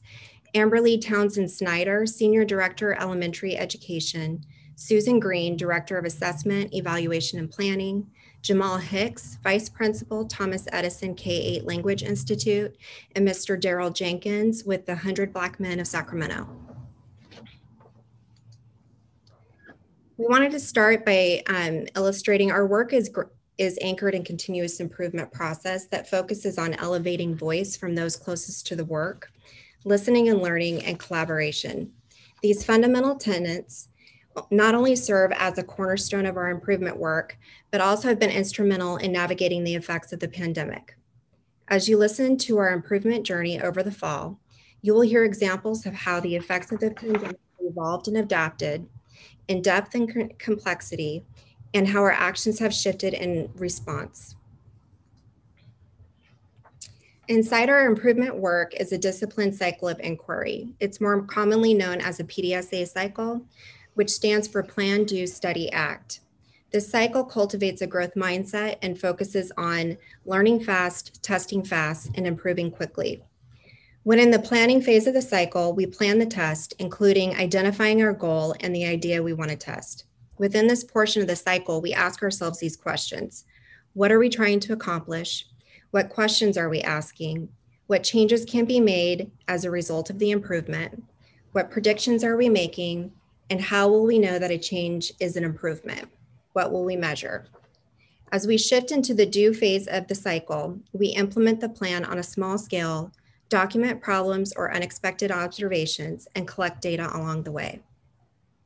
Within the study phase of the cycle, we analyze our results, compare them to our predictions, and reflect on what we've learned. The act phase is where we adopt, adapt, or abandon based off what we've learned from the test, and then we plan our next steps as these cycles are iterative and they build upon each other. Tonight, the Division of Teaching and Learning is going to share with you our improvement journey, and it's going to follow this PDSA cycle. Beginning with the planning piece of the cycle of inquiry, each division, elementary, middle, and high, constructed work groups composed of site leaders who were charged with studying the data and building comprehensive support systems for students, staff, and families around the focus areas illustrated on this slide. Using quantitative and qualitative data, work groups created plans and implemented supports based on initial feedback from stakeholders. Some of the initial actions they took, also known as the do portion of the cycle, are reflected on this slide, and they include actions around safety net data collection and outreach, home visits, tutoring, small groups, and one-to-one support. As a system within the study phase of the cycle, we monitored attendance, grades, and progress towards standards, both at the system and site level. Susan Green, Director of Assessment, Evaluation, and Planning, is going to provide a systems level overview related to this data, as well as some findings for consideration. Thanks, Melissa. As you stated when we started to look at the study session, the first data set as a district that we decided to look at was attendance. Attendance level is broken down into 5 buckets for each student. Red is extreme chronic absenteeism, orange is chronically absent, yellow at risk, green good, and blue perfect. It is important to remember when we're looking at this data that attendance this year means something slightly different than it has in past years. This year, a student does count as attended if they attended the Zoom, if they turned in an assignment, if they are contacted by the teacher, etc.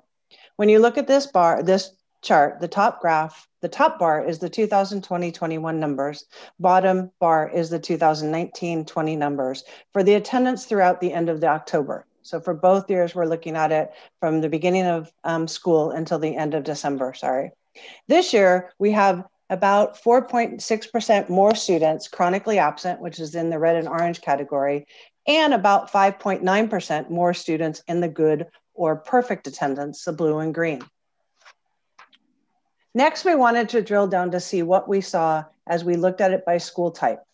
The left-hand side graphs are the 19-20 results, high school, the top line, elementary, the bottom line, and then the right-hand side is the 2021 results. In elementary, we have about 10% more students in the good or perfect attendance level than compared to this time last year. Where all of the other school types, we have about 5 to 7% more students in the chronically absent in the orange and red bands compared to last year.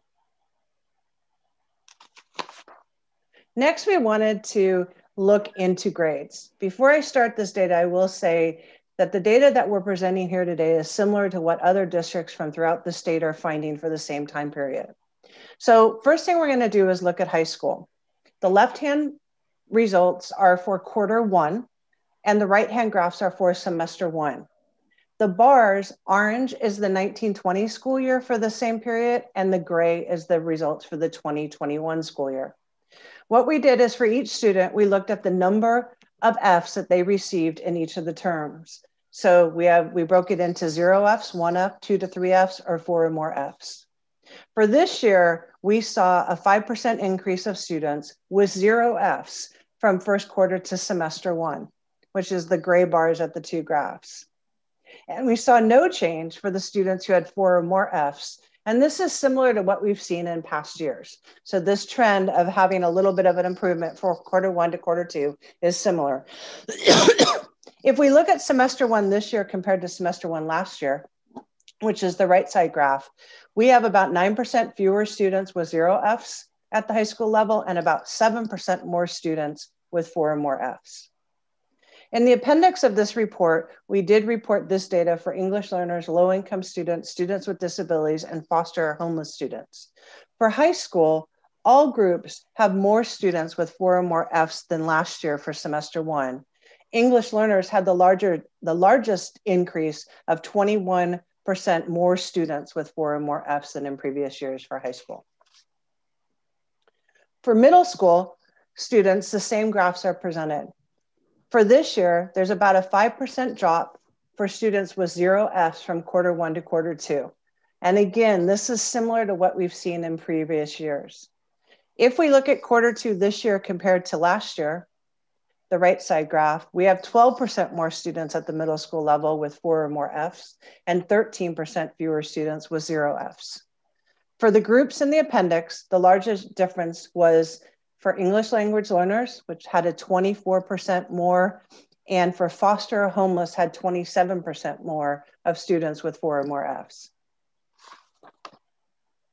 For elementary students and middle grade students at the K-8 sites, we only have data from trimester 1 as of now. The left-hand graph is the middle grades at K-8 and the right-hand side is the elementary graph.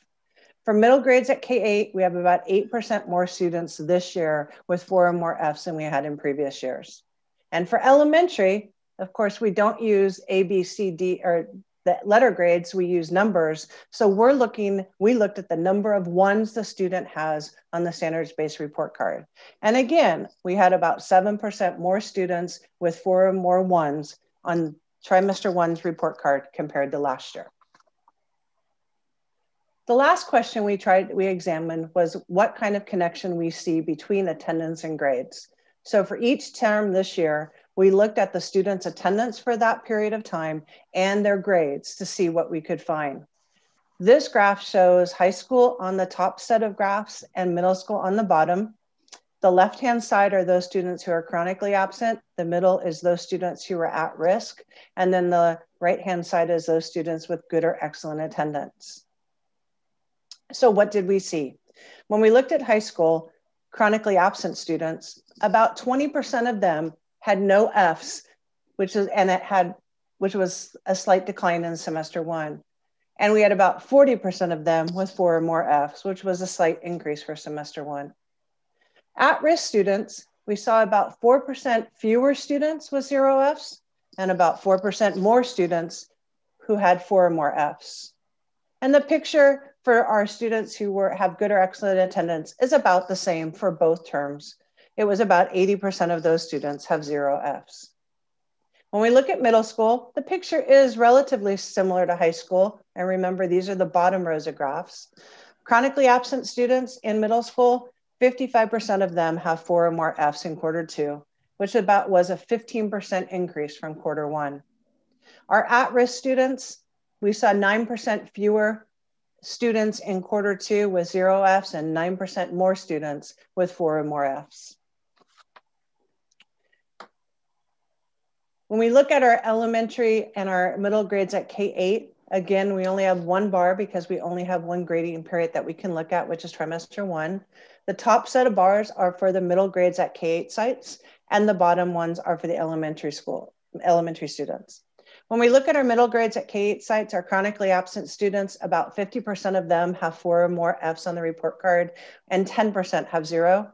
Our at-risk students, about 20% have 0 Fs and 30% have 4 or more. And then our students with good or excellent attendance, about 65% have no Fs. In elementary, the results are pretty similar to that. Our chronically absent students, we have about 55% with 4 or more ones, but we have 20% with 0 ones.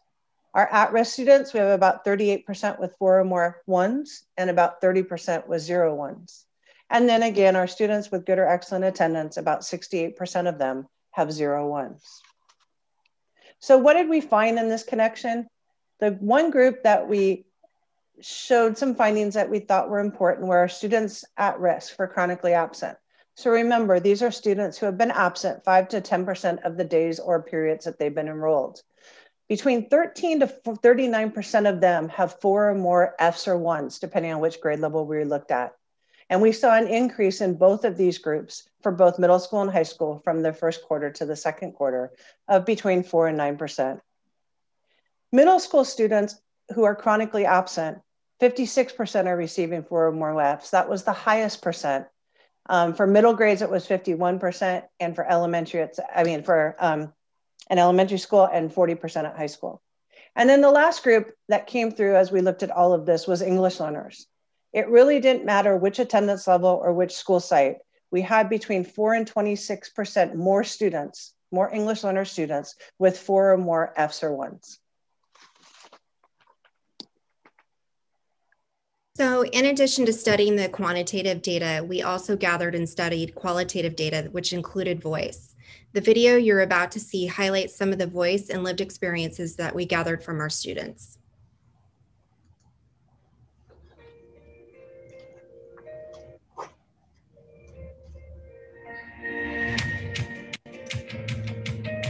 It's a lot easier to ask for help than having to like go up in person. You can just email them easily. Preparing for school is a lot easier now since it's right here at my home. The organization's a lot easier, as well as like the timing. Some people work better at different times of the day. It's the teachers, they explain things. It's pretty easy. It's not complicated at all. You just have to turn on your camera and that's it. Do your assignments. During lunch, I can just go ride my bike to Twin Lakes, wave at the school. Just like talking with your teachers. That's what I feel like is the best part about online school.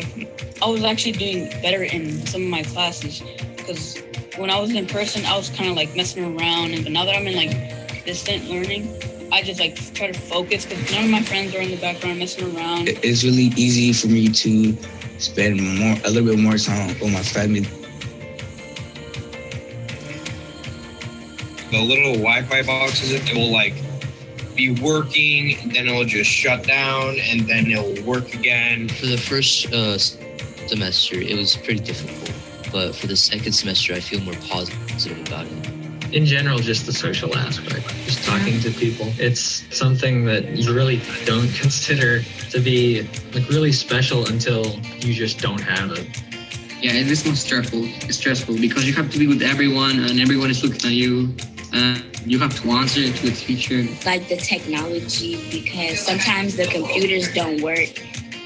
And it's usually the distractions at your house that keep you from not focusing on your work. Like, it's hard to teach on Zooms for the teachers. I'm struggling with like keeping up with work and having motivation to pretty much do it. Oh, I don't have enough time to do all of it, and so you're just picking and choosing.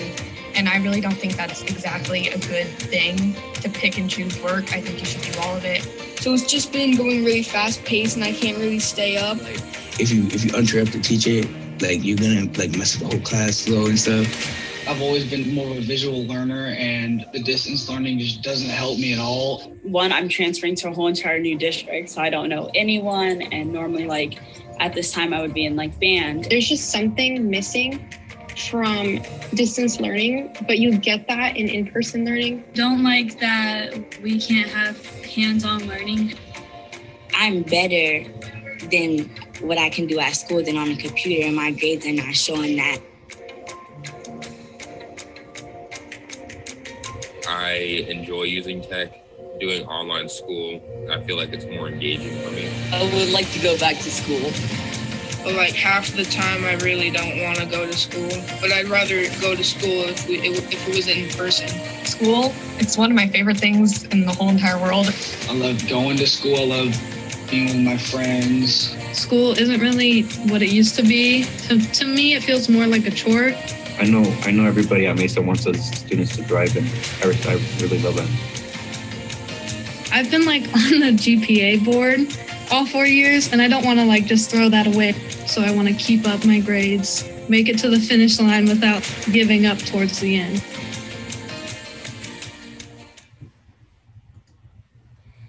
In addition to student voice, parent voice has also been gathered as a part of the process.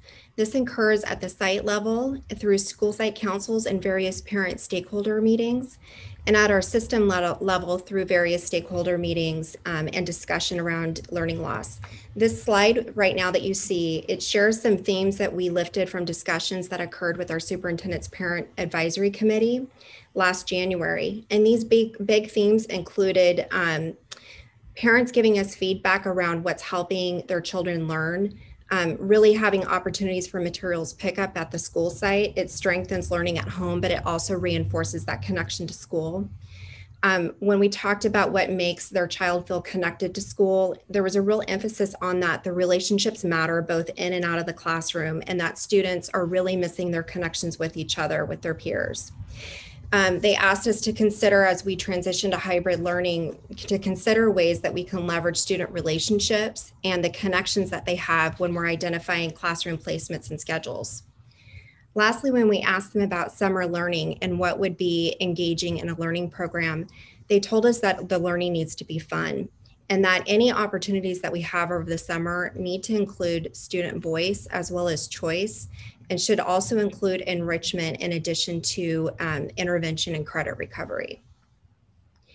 And so now we're going to take a deeper look into each division's work around their improvement journey. And we're going to start with Mr. Messer, who is the Assistant Superintendent for Secondary.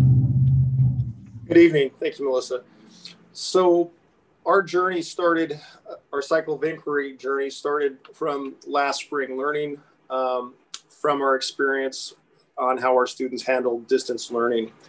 And knowing coming into the fall, we needed to create some supports immediately and some teams to make sure that we were aware of the same type of concerns around attendance, engagement, motivation, and all those areas.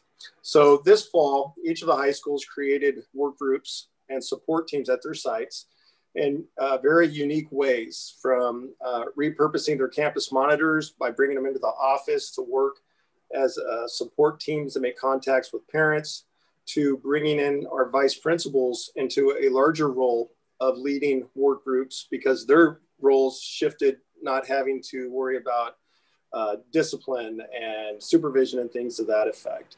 So our goal this fall was to try to support our students as best as possible as they came back to school, and then track them.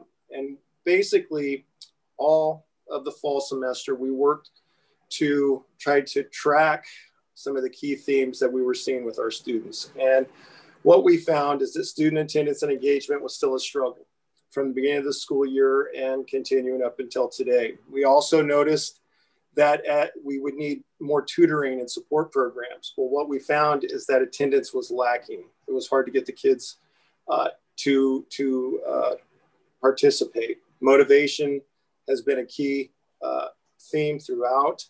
We knew that students were not completing work, and we knew that based on when we started looking at our initial progress report grades and the DNF rates being higher than normal, and trying to wonder why the students were not completing work. And then really the social emotional challenges came very early. We knew that there was so much stress from the spring of the loss of activities, graduation, and all of those type of events that were lost. We knew that we were going to try to do our best to create as much activities through our seniors that are presenting to us, programs to engage the students was difficult. So next, Melissa. So we came together and said, okay, what have we learned? What questions can we ask? We need to be able to uncover what's motivating our students, in distance learning. We needed to find out what role does a practitioner and type of assignment work play? Is there a reason why the kids aren't doing the work? And what barriers exist in preventing students from taking advantage of additional supports or completing their work? And then what can the adults in the system do to engage students? These were all through a lens of the adults. And we realized that we were seeing these trends and these things coming up, but now we needed to really shift our lens and go to our students. And how do we get their voice and find out what they need from us? Next. So in November, late November, early December, the high school student support work group came together, and we pulled the data that we had been collecting, and we decided that we wanted to put out a survey to try to get student voice. And we identified the 3 key themes that surfaced through the data we gathered from all the high schools. They were around academic support services, student motivation, and work completion. And our goal in a very short time, between really a week before the end of the semester and just the beginning of the next, was to try to get a survey out to each of the high schools. And our goal was really to only get around 100 plus students from each high school to take the survey. We knew it was going to be very difficult to do a large survey, so we tried to be very targeted. But part of that targeting was we wanted to make sure that we had students with disabilities represented in the survey, as well as our English language learners. And if you can see from the chart, we were able to survey 1,148 students. And of those students, 118 were students with disabilities, and 148 were students, English language learners. And this is just probably under 10% of our high school population. Typically, we're around 12,000 high school students. So we felt pretty good about the coverage of students in our survey. And so we sent the survey out. We turned this around in about 2 weeks, and we got the information back. And the second piece, as you saw in the video today, we also tasked our high schools with providing some of that qualitative feedback in the video. So the video you saw today may have only been 3 minutes, but I think we probably have an hour plus of videos. Next. So some of the data that we captured are around, really centered in that motivation, what's motivating our students. And you see in the top left, basically, 25% of the students who responded really said that they're really not motivated. It just depends, or very low desire during distance learning. But overall, it's still only 26% of those students overall said that they were really desired to be there every day. And to the right, during distance learning, what motivates you the most? And when you look at number 1 and number 2, that's great. The number looks good. But you go to number 5, 23% of those students said, you know what, I connect better when a teacher connects with me, encourages me, who believes in me. And so we're hearing this theme of connection start to rise. And why students are not motivated. Again, we give them an option to choose 2 to 3 of these different scenarios. And you can see that the largest percentage of students said, because I miss my friends and social interaction. Again, that disconnection piece. To the right, they also said, because I'm overwhelmed. And so this theme of being overwhelmed with their work is starting to really come up more and more often. We're also, if you go all the way to the left, because online learning schedule is challenging. What stood out in this graph for us when we really looked at it is the first column, the dark green column, is our EL students. And they were the largest group to say, because I miss my friends and social interactions. They also said, because of online learning schedules challenging. And also because there's too many distractions at home. And so we also started to see some themes arising with this group of students that we wanted to look deeper into. Next. Next, we also, what reasons are students not turning in their homework? And again, the number 1, they're overwhelmed with too many due dates, too many emails, and it's too difficult to find assignments, directions, unable to keep up with the amount of assignments. The students, although we changed their schedules, they virtually have less classes per day. The work seems to be mounting, and it's causing a lot of stress for our students. We also, to the right, when asked if they would attend academic support services, 51% said, they've never attended any tutoring or anything like that, but they were aware of the service. So they knew that there were supports out there, chose not to go. But also you can see in blue, we have 30% that said they never heard anything. So we know we have to really focus on our communication better. That's too many kids to say that. And then we asked them, what are the barriers? What's the barriers to attending supports, going to tutoring, getting support? And again, you'll see in the first 2 columns to the left had the largest response. I'm not aware of the services, which we can see in the graph. But the second column is really myself and my own motivation. And again, calling out the motivation piece is just a struggle. So this is just a sampling of some of the work we've in your packet. You have the full survey results that goes into different aspects of those 3 areas that we have identified. Next. So now, as we look at what we've learned from our students and listening to the voices, there are 4 areas we know we have to work on. One is strengthen communication and relationships. In terms of communication, what we learned right away is that students, emailing students is not the best way to communicate with a teenager these days. Finding text messaging and working through the Google Classroom seems to be a better way to communicate. We've also found the same situation with families that we found, for example, at San Juan High School, when they would use the 971 district landline to call home, no one would answer. But if they would make the call through their Google Suite phone system, parents would answer because it would come up a non-971 number. So the schools are trying to be creative on how we reach out and support connecting with our parents. We know work completion is an issue.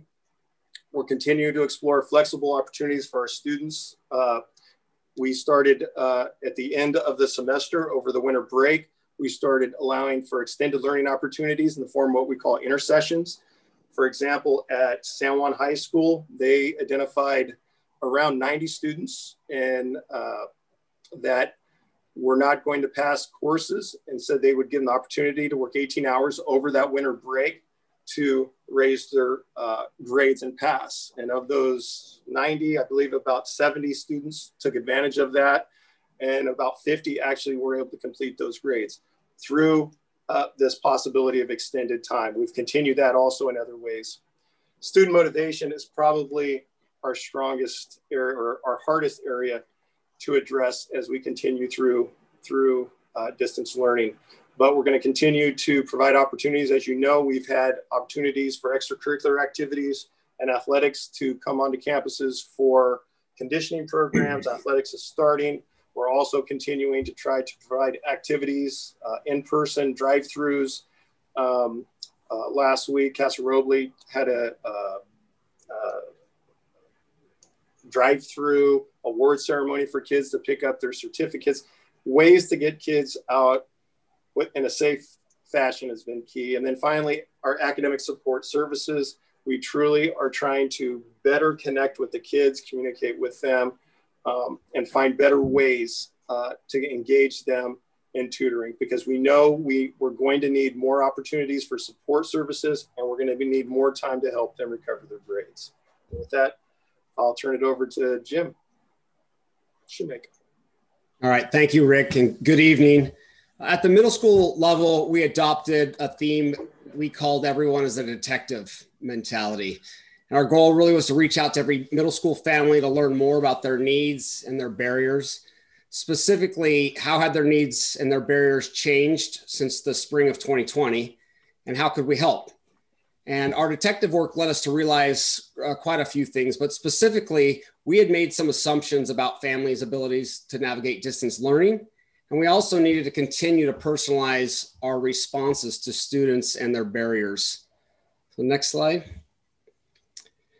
To personalize our efforts, we identified every student that was struggling or missing school. We wanted to know why. We wanted to know who could be deployed to help immediately, and what next steps should we consider. And our personalization led us to discover some themes. Specifically, staying motivated is hard, isolation is tough, relationships matter, and we need to keep it fun. As you heard Melissa call out some of those even earlier. We've been primarily speaking to parents at this point about obstacles and barriers, so we began conducting empathy interview sessions with our students and asking them additional questions with the goal of really better understanding their story, their challenges, their barriers, and what we could do to help. Next slide. So what we heard and learned fell into these 4 categories. In the relationship area, essentially it was our students value and need relationships. And I think that's not a surprise. But what was interesting was it was not only with their friends, but with their teachers. And many of them commented that that was really hard to do via Zoom, no matter how hard anyone tried. In the isolation area, our kids, as we know, thrive on being connected to others. Several students commented that their COVID bubble is too tight. And when we asked, what does that mean? It just meant that they were so limited in who they could hang out with, where they could go, and who they could physically be with, that it was just really, really weighing on them. In the motivation grid there, you'll see that the frustration threshold was low and students were really just quick to quit. And underneath that, as we tease that out, was this pervasive feeling of, hey, I'm going to be able to pass my classes when I get to high school. In short, don't worry, I'll be fine. But right now, I'm just really not that motivated. And under the need to keep it fun category, every kid almost said this, which was really nice to hear, that they thought of school as fun in this time period, but they really said that they missed the cool stuff at school. Next slide, please. So we adjusted and we continue to do so. In each of the grids below, you can see some of the specifics. I'm just going to talk to some of the highlights. In the relationships category, our staff are using individual breakout rooms now to connect with students one-on-one, almost like a check-in, like you would do right before class or right when you call a kid out of class. To Rick's point, we're communicating differently. So many of our families and kids responded that they do not check email, but text resonates with them. And we're exploring every opportunity we can to do that. In the isolation area, we're creating more and more events online for kids to plug into. And we've even created what are called calming rooms for students. These have areas in spaces where kids can go when they are feeling tough, when they're feeling isolated, when they're feeling removed or distracted. It's a spot that they can go, get recentered, and come back into class. In the motivation grid, you can see there that we are having very active conversations in departments about essential standards and how we create equitable grading practices, specifically flexible due dates, grades that reflect knowledge, and grades that acknowledge growth. And on the need to keep it fun category, we like to keep it fun too. So this was really easy for our middle school team to address. The number of school events and positive rewards that we are implementing at our schools has grown exponentially. Our personal recognitions of students has increased significantly. We're doing it for attendance, grades, and just because. Any opportunity we get to recognize kids and try to keep them connected to our school sites is being attempted. Even our staff are getting into the mix. Our Encina middle school principal attended a dance off a couple Fridays and nights ago. And from what I saw on their Instagram page, it was very well received. And while not all events are well attended, and we heard that from our student board members that came and presented to the board 2 weeks ago, many are. And I wanted to conclude with this. We had a lunch bunch group of past year 2 weeks ago with 82 students who showed up to have lunch together. And that same lunch bunch started with 2. So we are making progress. We're continuing to work hard. And thank you for allowing us to share what we're doing at the middle school level. I'm going to pass it off to Amberly in our elementary division. Thanks so much, Jim. Good evening, everyone. I want to take just a quick moment to thank our learning status work group, specifically Jen Lawson and Matt English, who led the work for the group, and all of the elementary administrators who have gathered data for us that sit underneath what I'm going to share with you tonight. So true to a cycle of inquiry with the elementary division, we took an all hands on deck approach because we knew it was going to take every single one of us to address all of the learning that occurred for us. So the elementary division got together and we talked to families, we talked to students, we talked to staff, and 4 distinct containers of work revealed themselves. The first was the student struggles with attendance, the struggles with meaningful connections, as you've heard this evening, struggles continuing with technology, and then finally some struggles with assignment completions. Okay, Melissa, thank you. As we learned more from listening, we began to ask ourselves questions so that we could get smarter and do better for the kids that we serve every day. We asked these questions of ourselves, of our families, of our staff, of our students. And the questions that we wanted to ask so that we could learn more are here. What are the barriers to students' consistent attendance? How can we support students in making these connections with their peers? We know they're struggling. We heard that loud and clear as you did this evening. What are the contributing barriers with technology and continuing barriers with technology? While we've made progress there, we know there's still more work to do. And then how can we better support students in the completion of assignments? We know that there's a struggle there as well. Next slide. So as we began to take a closer look from the questions that we asked ourselves, we listened and we learned from what we heard. Staff and families shared that the lagging of Wi-Fi and the connectivity there continued to be a struggle, and often older siblings were supporting our youngest learners, our 5-year-olds, as you can imagine what that might look like, to log into their classes. One specific example that was shared that really hit home for all of us as we heard it was, as sight words are presented to students and there's a lag in Wi-Fi, what students may see on the screen may not align with what the teacher is sharing. So we know there are still some inconsistencies regarding the Wi-Fi and the lagging situation there. Students did tell us that they are missing their friends and they wanted to see them more. They wanted to see them at lunch. They were missing the playground. They're missing playing games together. And they are asking us for more connections and opportunities to have fun together in this environment outside of their learning that goes on every day. The kids and parents also shared that the materials pickup has become something that's taken on a life of its own. It's something that has become cherished because it's a moment for everyone to be there and see each other, and they want and need these connections. So we heard loud and clear that materials pickup has actually taken on another role besides the distribution of materials.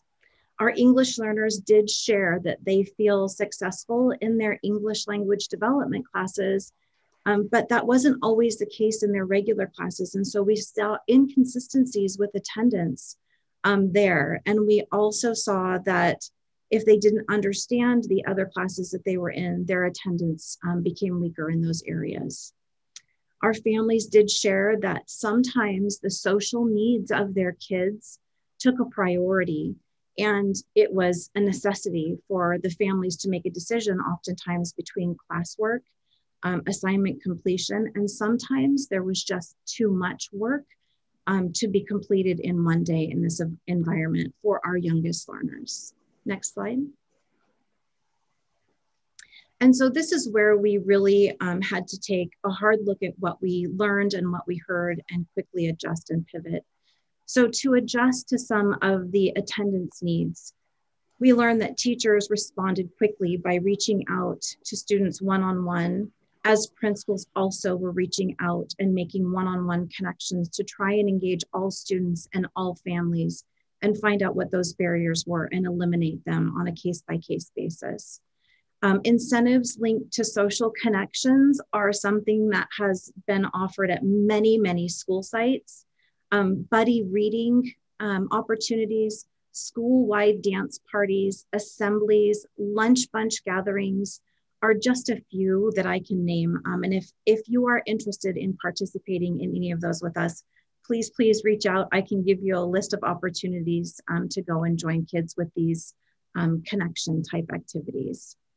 To help our students with those connections, teachers are holding more and more small group opportunities and continuing to enhance and leverage those connections during materials distribution, whether it's handing out an award, a Valentine, or something to just recognize the kids and the hard work that they're doing.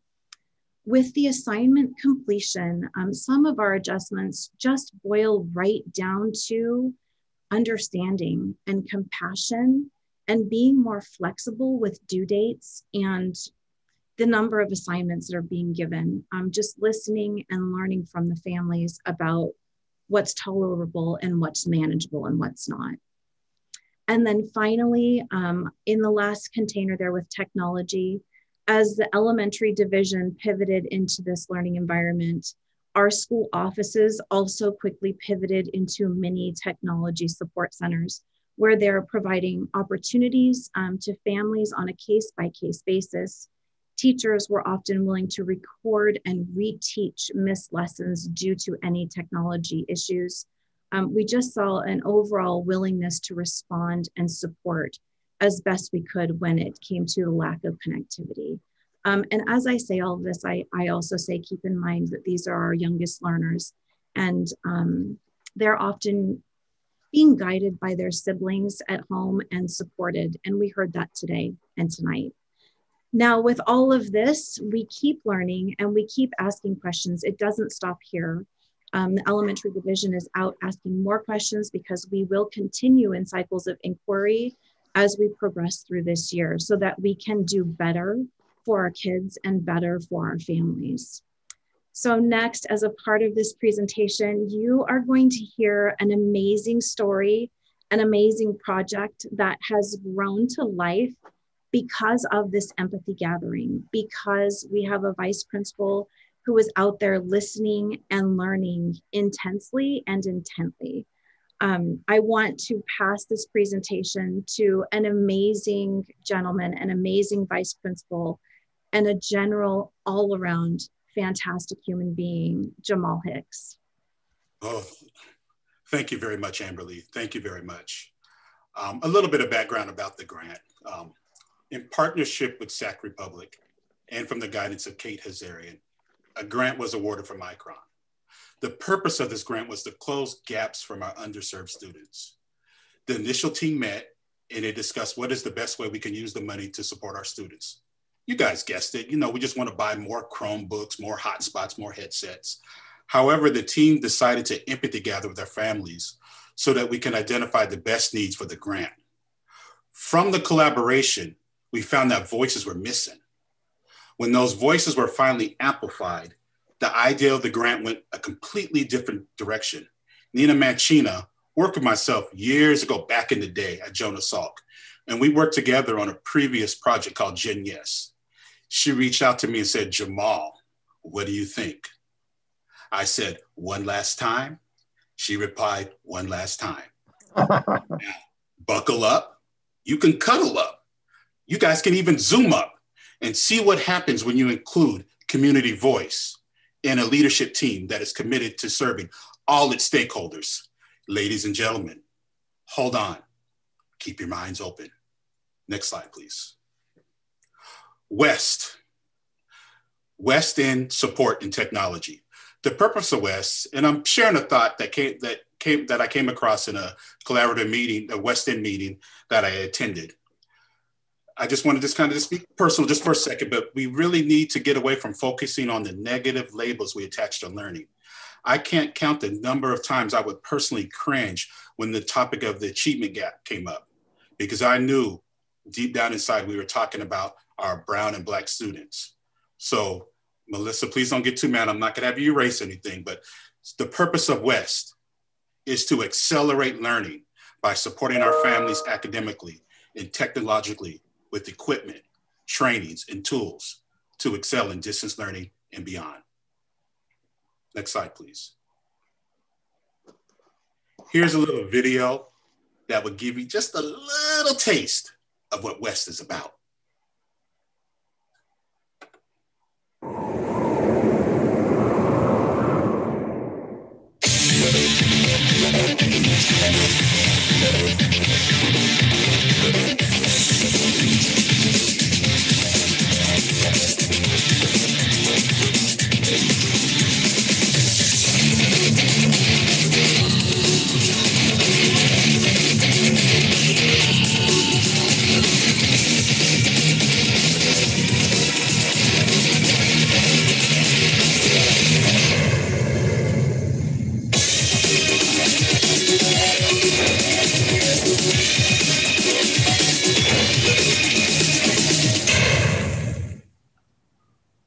Nice. Next slide, please.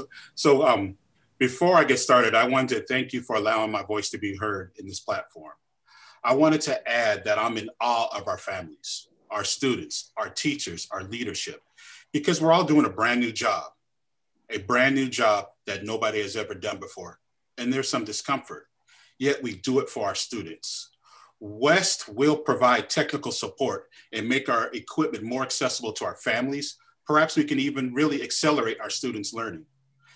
Additionally, language and transportation is a huge barrier in the west end of our district. So let's pause.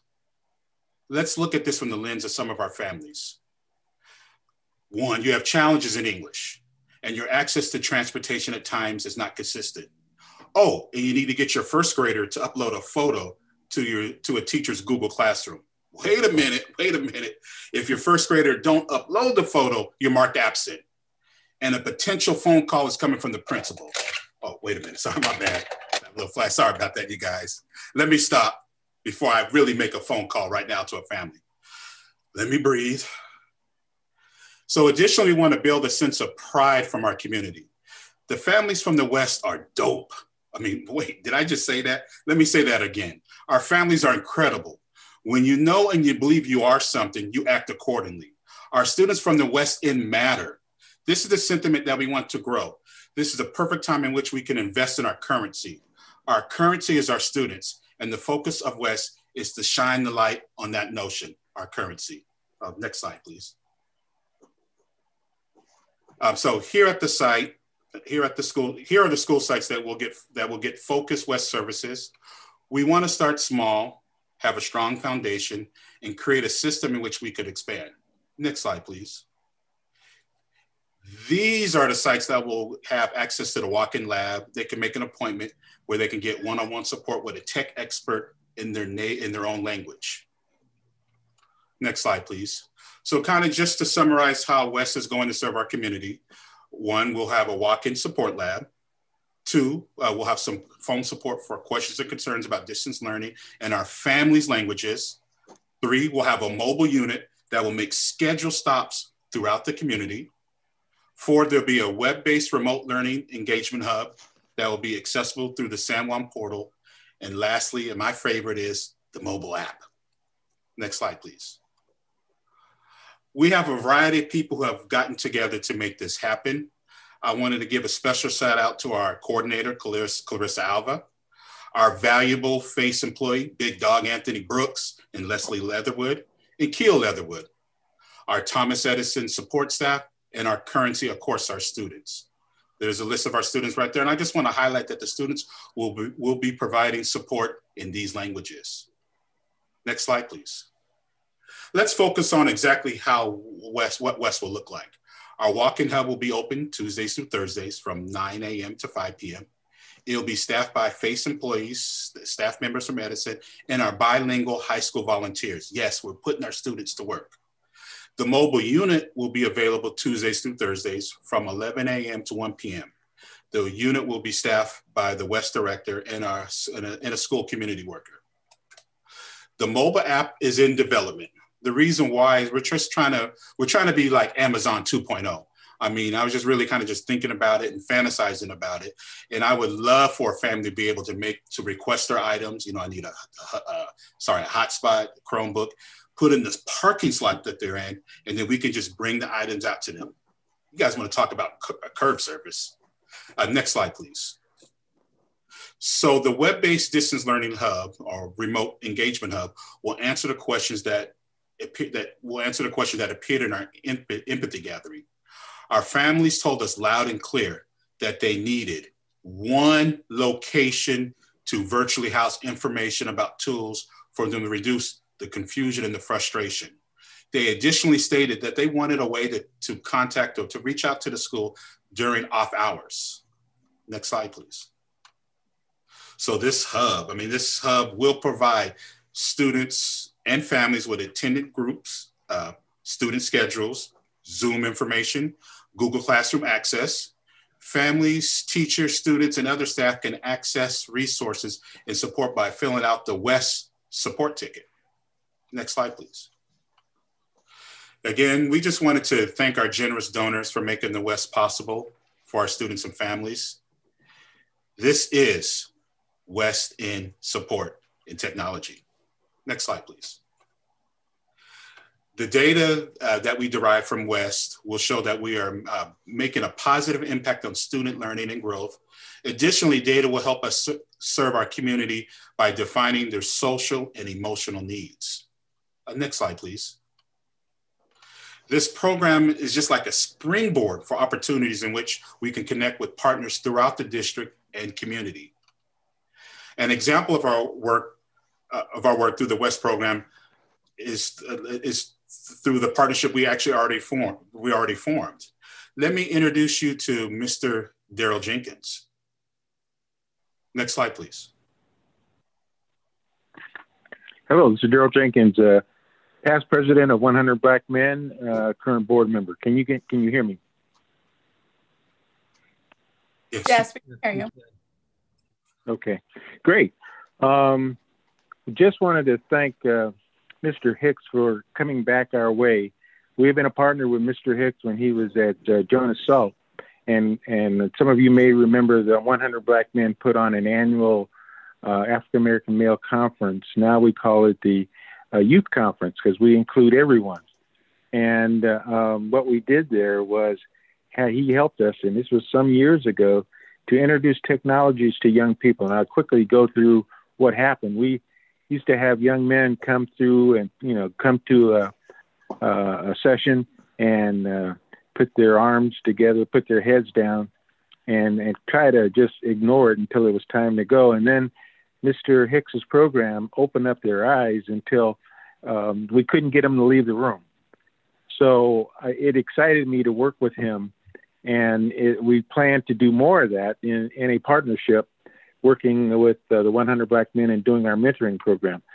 For those of you who do not know who the 100 Black Men are, we are a 35-year-old organization. We're connected with 100 Black Men of America, which is a national and international mentoring program. We won many awards and worked with lots of national people. Our chapter, the Sacramento chapter, had won the Mentoring Chapter of the Year award back when I was president of the organization. Let me give you some insights on what our plans are and what we're doing now in current schools. We're doing Lego robotics programs. If you've been to a Legos competition, we had young people that had never been exposed to technology, planning, programming, and actually were the first ones at this program a year ago to make the robot get a ball and then throw it into a basket. We were so excited. It was incredible. And these young people have gone on to do great things.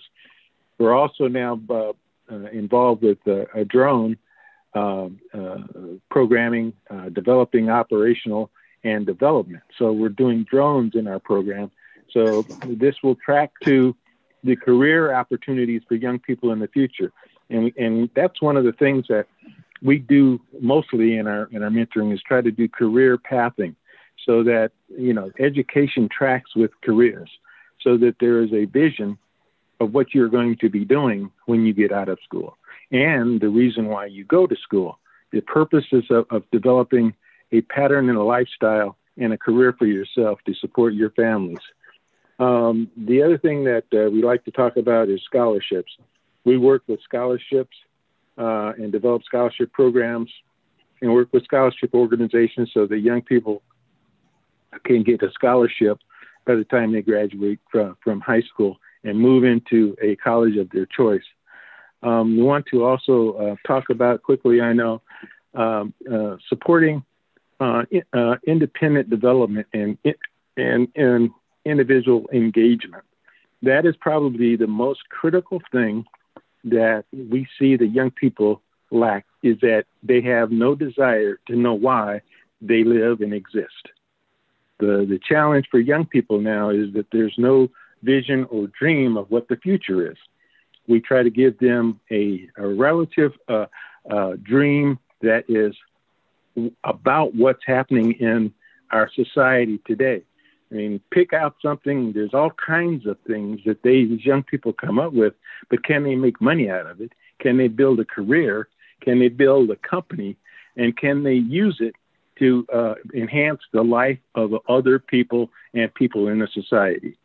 Let's see. The last thing I'd like to talk about is the support of the people that we have. We have judges, lawyers, and people who are in blue-collar jobs, who are all volunteers who come in and work with the young people. We do it 2 Saturdays a month, and we do it at a location, and we provide lunches, and we provide the opportunity for the young people to express themselves, to find what it is that they do, that they're good at, as well as how do they implement that and grow. You know, they shock us most of the time because they're good at so many different things, but nobody asks them. You know, we ask them to do a project, and somebody says, I can draw that, I can build that. And then they find themselves being involved in things that they learn and says, well, how can I find out? Your school has these opportunities. And they seem to, they don't ask anybody.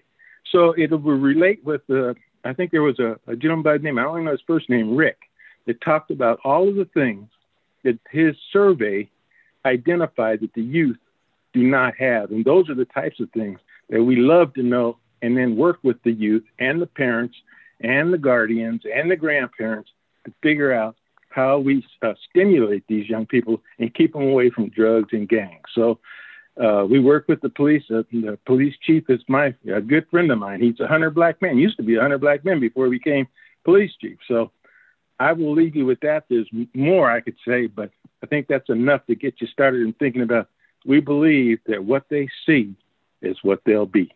Thank you very much, Gerald Jenkins. Thank you, Mr. Jenkins. So you guys can just feel my excitement. I mean, hopefully you really, really can know. And I'm just was very fortunate to be in this opportunity right now. As you can see, some of the other programs that actually accompany the 100 Black Men. And so this is all really started from just West and just really where we want to go. So I want to close with this. And I shared, and Ken and I were talking about this. I just really feel right now we're planting and watering the seed of something that could be really one of the greatest gifts from COVID. Don't tell anybody that, but really, this could be one of the greatest gifts of COVID. That gift being where school sites and communities are working together as one for one sole purpose, our students. I do have to close with this just because that's just me. I just have to be true to myself. And I just really do have to say, just with Mr. Jenkins, I really do feel we can't improve as a district until we start addressing the needs and concerns of our African-American students and families. With that, I close. I just want to thank you for this time this evening. We would like now to open up to the board for questions you might have. Thank you very much to the team for the presentation. I'm now going to turn it over to my colleagues for questions or comments. We'll begin with Mr. Hernandez. President Villescaz, if I could interrupt, if you would like to perhaps offer for public comment. Thank you, Mr. Allen, for keeping me in order. Mr. Allen, do we have any public comments at this time on this item? We do have 3 hands raised at this time. So if you'd like, I will begin with those. Sure. I just want to remind our community partners still with us that this will be public comment for our business item. General visitor comment follows later for the agenda. So Mr. Allen, please go ahead with the public comment. Thank you, President Villescaz. Our first comment will be from Ben Avey. Mr. Avey, when you are ready, sir. Thank you very much, Madam President. I am a member of the Superintendent's Parent Advisory Committee. I think one other thing that came out of that group was us just acknowledging that there's a lot of parents that aren't heard, that don't have the ability to engage in those parent groups. And those are the ones that we as parents within the community are hearing from that are struggling the most. So we just want to highlight that as a gap and kind of part of our bias and who we are and what our reporting is, and we can't report for everybody. I did want to ask one quick question, is how is San Juan Unified doing with student learning among California Department of Education identified student groups compared to other schools? Another parent shared with me that we're actually underperforming in 4 student groups comparatively: English learners, foster youth, homeless, and students with disabilities. Apparently over about 38 school districts have 4 or more underperforming student groups. We're actually in the bottom 4%. In that. I was curious, is that information accurate? Are we underperforming compared to other school districts with English learners, foster youth, homeless, and student with disabilities? And if we are, can staff elaborate on that a bit more? Thank you. And thank you for your comment, Mr. Avey. Our next comment will be from Katie Reed. Katie, when you are ready. Good evening. I share one of the same concerns that Ben just voiced, whether San Juan as a district is performing the same as, better, or worse than other districts in our state. I believe there are close to 1,000 districts in California, and I had maybe been looking at the same dashboard that Ben was looking at, that the CDE has identified 4 student groups in San Juan Unified School District that have been identified for LFCC assistance because those groups are significantly underperforming. I'm wondering if there's a reason we're not hearing about that in these board meetings, or if the only reason is that I haven't been coming to these meetings and listening until COVID and distance learning became an issue.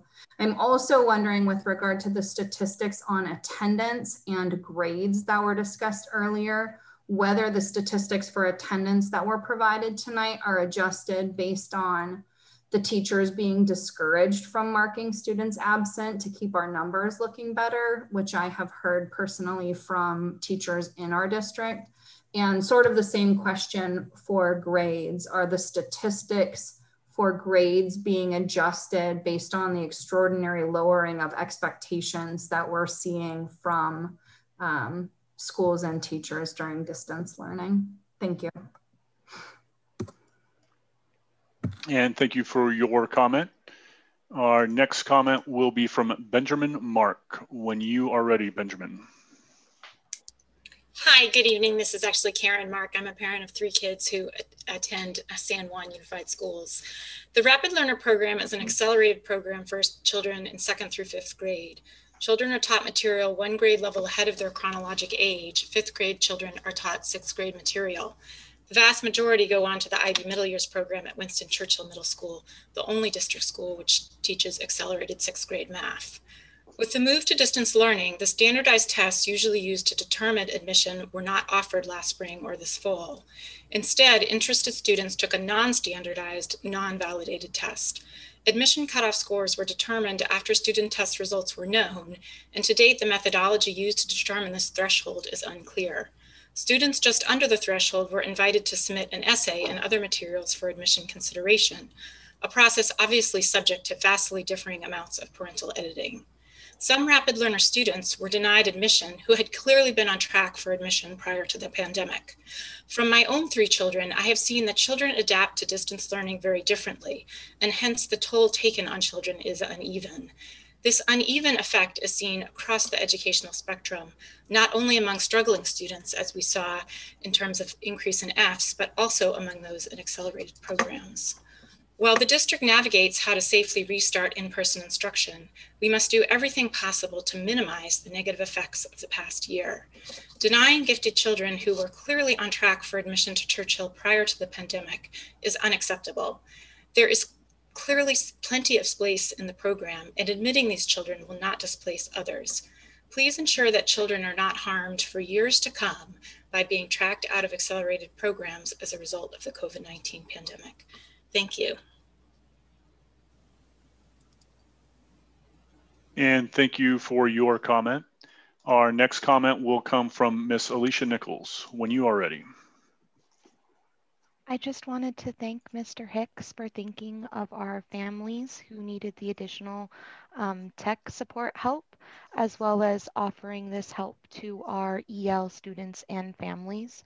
I work at San Juan High School, and we have many EL families who need all kinds of help, and not just with tech help, but like with, financial things and things like that. So I truly appreciate you guys coming up with a program and a way for us to be able to support them. Thank you, Mr. Hicks. And thank you for your comment. Our next comment is from Nsayers72. When you are ready. Thank you. I just wanted to let you know it is appreciated the amount of time and effort and funds that have been put into looking at how to support the district students and faculty with regard to the distance learning, the studies, the polls, the videos, the collaboration with the community. No question the effort that's been involved. The question that is, however, is why are these efforts, funds, and time not being spent on attorneys or scientists, which have been seen in many other districts at helping to fight the unions? We've heard throughout this call that the unions obviously have a big part in why our students in San Juan Unified School District are not back in school. We have, in the history, adults have always been put in a place where children are to be protected. We now are showing that the adults are to be protected at the expense of children. Everyone on this call is aware that the children are our future. As we've heard from many people, we see that the mental health of our children is just astronomical. As someone who sits on a board for Child Abuse Prevention Center, from the beginning of this pandemic, it was indicated that there was a drop of over 40% of calls to child abuse hotline. That had to do with eyes on students were gone. It was brought up earlier on the call, and it has been supported that the severity of abuse being brought into the hospitals throughout the United States of children is so high because it's the actual abuser having to bring them in. Our schools are more than just an education place. They are a safe haven for our children. The last piece has to do with grades and absences. For anyone to think that the data that was presented to us today is accurate is very wrong. A child that has an A+ in something that they have a tutor with, that the parents are paying for, and this teacher is still having to help them, tells you that the A+ is not accurate. Thank you. And thank you for your comment. And President Villescaz, that was our final comment on this item. Thank you, Mr. Allen. At this time, I will turn it over to my colleagues for any questions or comments. Mr. Hernandez? Just a quick comment. I appreciate the report, and more than anything, I appreciate the honesty in the report and the outreach to focus on the need. I mean, I really appreciate that. And I appreciate the video from the West program. It got me very excited to hear Mr. Hicks and to hear what we're trying to accomplish in these areas to help these students in the West program. And so more than anything, just a comment of appreciation. That's it. Thank you, Mr. Hernandez. Ms. Costa? I had the pleasure of hearing this report at Curriculum and Standards a week ago, and the parents had so many questions. We did not hear the West portion of the presentation, and I hope that'll come back to Curriculum and Standards because it is so exciting. Thank you to Mr. Hicks and to Mr. Jenkins. I think this is addressing the equity issue that we have talked about so often. I got so energized after Curriculum and Standards. I made phone calls. I had attended the 2 SPAC meetings, so I had heard parents talking and heard the student voice through this report. And I wondered what principals would say. So the next day after Curriculum and Standards, I called 5 elementary principals and asked the same questions that the kids were asked. To a person, the concern was about attendance and making sure every student was there. And they talked about the ways that they were encouraging students to attend, the phone calls, the texts, sending people out to families' homes.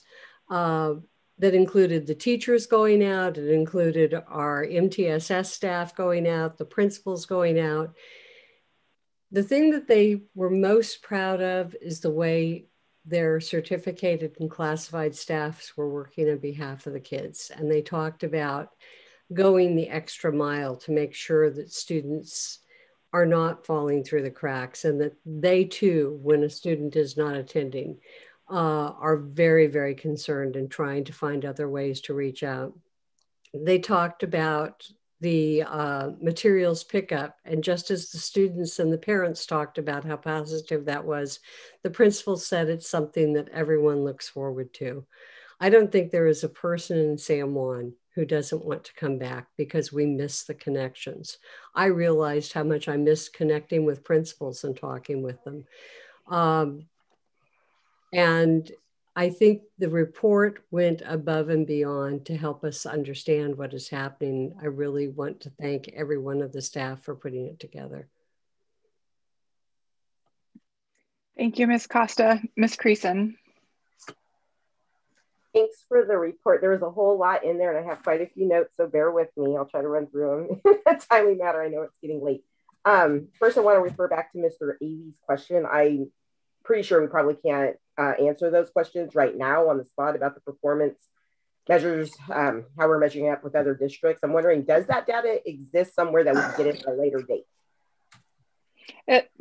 It does, and I'll go ahead and actually, staff can jump in too, but it does, and we actually get fairly regular updates from the dashboard, and there'll likely be one coming this spring. But the answer is yes, it's publicly available data.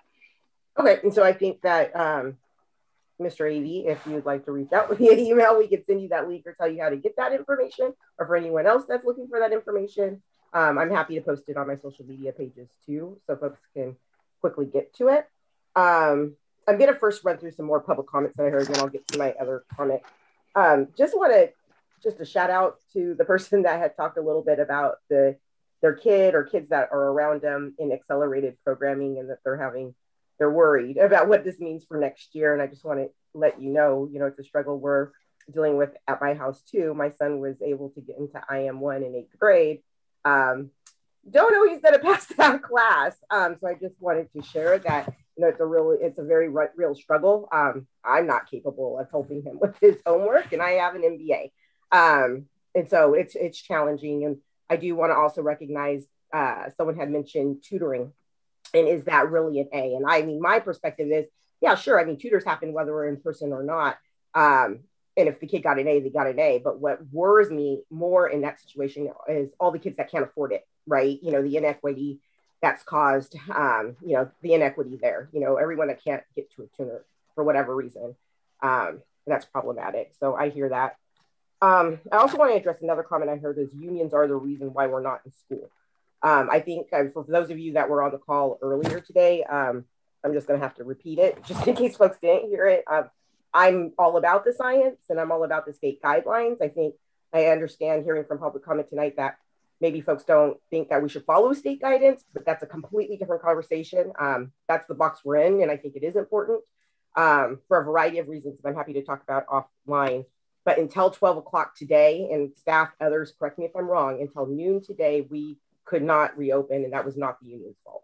Now, where we go from here is, something we need to talk out, and I hope that we can revisit the agreement, and I have comments about that in a minute. So I want to say I really enjoyed Mr. Hicks' presentation. It's just wonderful to see you. It's been a long time. I really enjoyed my time with you at Edison. I even got a text from a friend that's watching, just really enjoyed your presentation and your energy and everything that you're doing. And just thank you. It's wonderful to see you. Regarding attendance, I'm wondering if we could go back to that a little bit and just dive a little bit deeper into what adjustments were made to, like, what do we do for attendance? Because I know that we had to, it's not the same as a kid just showing up to school. So what are our measures for, a kid receiving credit for being in class? I know we touched on it, but if we could talk more about it and maybe a little bit about the rationale as to why it's not necessarily you're in the Zoom the entire time, etc. So it includes any kind of combination in terms of participation in the synchronous or in the asynchronous. It can also include teacher contact with the home. And this is all per legislation. So that's how those metrics were identified to help us account for attendance. Thank you for sharing that. So the rationale really is we're following state legislation on how we have to account attendance based on this reality. And I heard someone mention, and I actually got a couple of calls about this, that there is a concern that maybe guidelines aren't being followed. I would say two things. I would say, if you're seeing a problem, please come to us with specifics so we can look into it, because maybe someone's confused and just needs some guidance. But if we, it's a big district with 60 plus schools and lots of teachers and lots of classes. So if we don't know specifically where there may be a problem, we can't do much about it. So if you specifically think the guidelines that have been set in place by legislation are being violated or misunderstood. Really would like to hear that, but again, would need specifics to address it. I want to say that I really appreciated the good and the bad comments. You know, I shouldn't say good and bad, but the challenges and the successes in the student presentation. I know it's hard. It's hard to hear, especially when we're working with our kids. And we, of course, want to always put our best foot forward, you know. So I think it does take a lot of courage to really tell the whole story. And I think throughout this process, we've done that really well. I don't know that we've put rose lenses on everything. So I just want to call out that I really appreciated both lenses, because we do need to hear it. We all need to hear it. Super concerned. I know we all are really, really concerned about, of course, the learning loss in general, really concerned about the disparity and inequity in what we're seeing in the declines. Wondering if somebody can touch a little bit on, will there, and I know this is being worked out. I don't know if there's a lot we could share today or not, but you know, I know we're talking about learning loss specifically. How are we going to address that? What are we going to do to help kids catch up? And so I guess, can someone share a little bit of what that's going to look like, or where those conversations are going? And will kids have grace to catch up next year? Yeah. There are a lot of pieces that are in play right now. And so specifically, so our high school team is looking at a variety of strategies. We've had opportunities for intersession and boot camps right now for students to either credit recovery and as well as catching up. We're looking at possibly opening up something that's called, they're calling it a Twilight program, which will provide additional opportunities in the evenings for students to catch up. Summer learning is going to be an opportunity for us to really focus on the credit recovery, but also add in opportunities for enrichment and potential acceleration. So that's another point of opportunity for us. And that we'll see that throughout our K-12 system. It's our intention to work in partnership and be as creative as possible, really leveraging high interest for students and their voice, as well as from our community in order of in shaping that as well. Some other pieces that we are considering are the potential for the modification of graduation requirements for a particular cohort that may be adversely affected right now. So that is also in the works. So there's a lot of different strategies that we're looking at to address some of what you talked about. Thank you for that. And do we have a timeline on when we're going to be sharing this? When we're going to be ready to share this with families so folks know what they can access and how to access? Probably it's going to take us about in the next few, like 4 to 6 weeks, I would say. We have a meeting tomorrow, one of the first of many. We've had staff that have been working on strategies to address learning in the summer. But we have a more formalized meeting happening tomorrow to help propel us in our planning for that. Thank you. I want to call out that although, of course, we need to be focused on reopening and getting kids back on campus, I am really happy that we are still spending time to make distance learning the best it can be, because that is the bucket we have been in. And we are committed to ensuring that families have a choice if they want to continue with distance learning after we reopen. So I want to call out that I'm just really happy that we are still doing the work to deliver the best product we can and best education we can in that model. So we continue to offer choice because we have both sides of the coin. There's people that are not ready to go back for a variety of reasons. So I appreciate that. So you guys are going to love this one. Really, a lot of what we heard today, you know, from the videos and from the statistics, is reopening would really help a lot of this, help with the connections, help with a whole lot.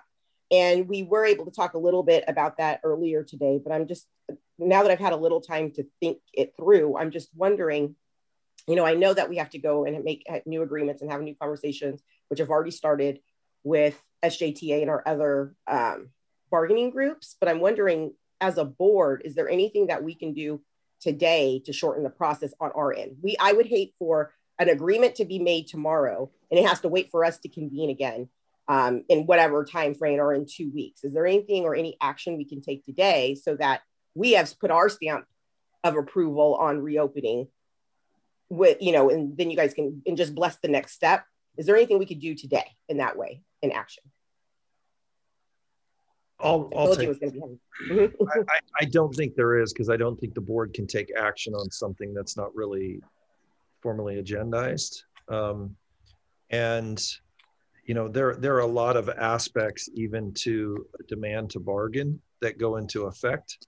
You know, and that's all part of the process. I also know that once we would get to an agreement, we will actually have to submit what our plans are based on that agreement to the county, and then they will have a week to actually respond to us. So if people think that we're going to be able to turn around immediately and see a change, that's unrealistic. And I just want to be really honest with folks. So there are steps that we need to go through.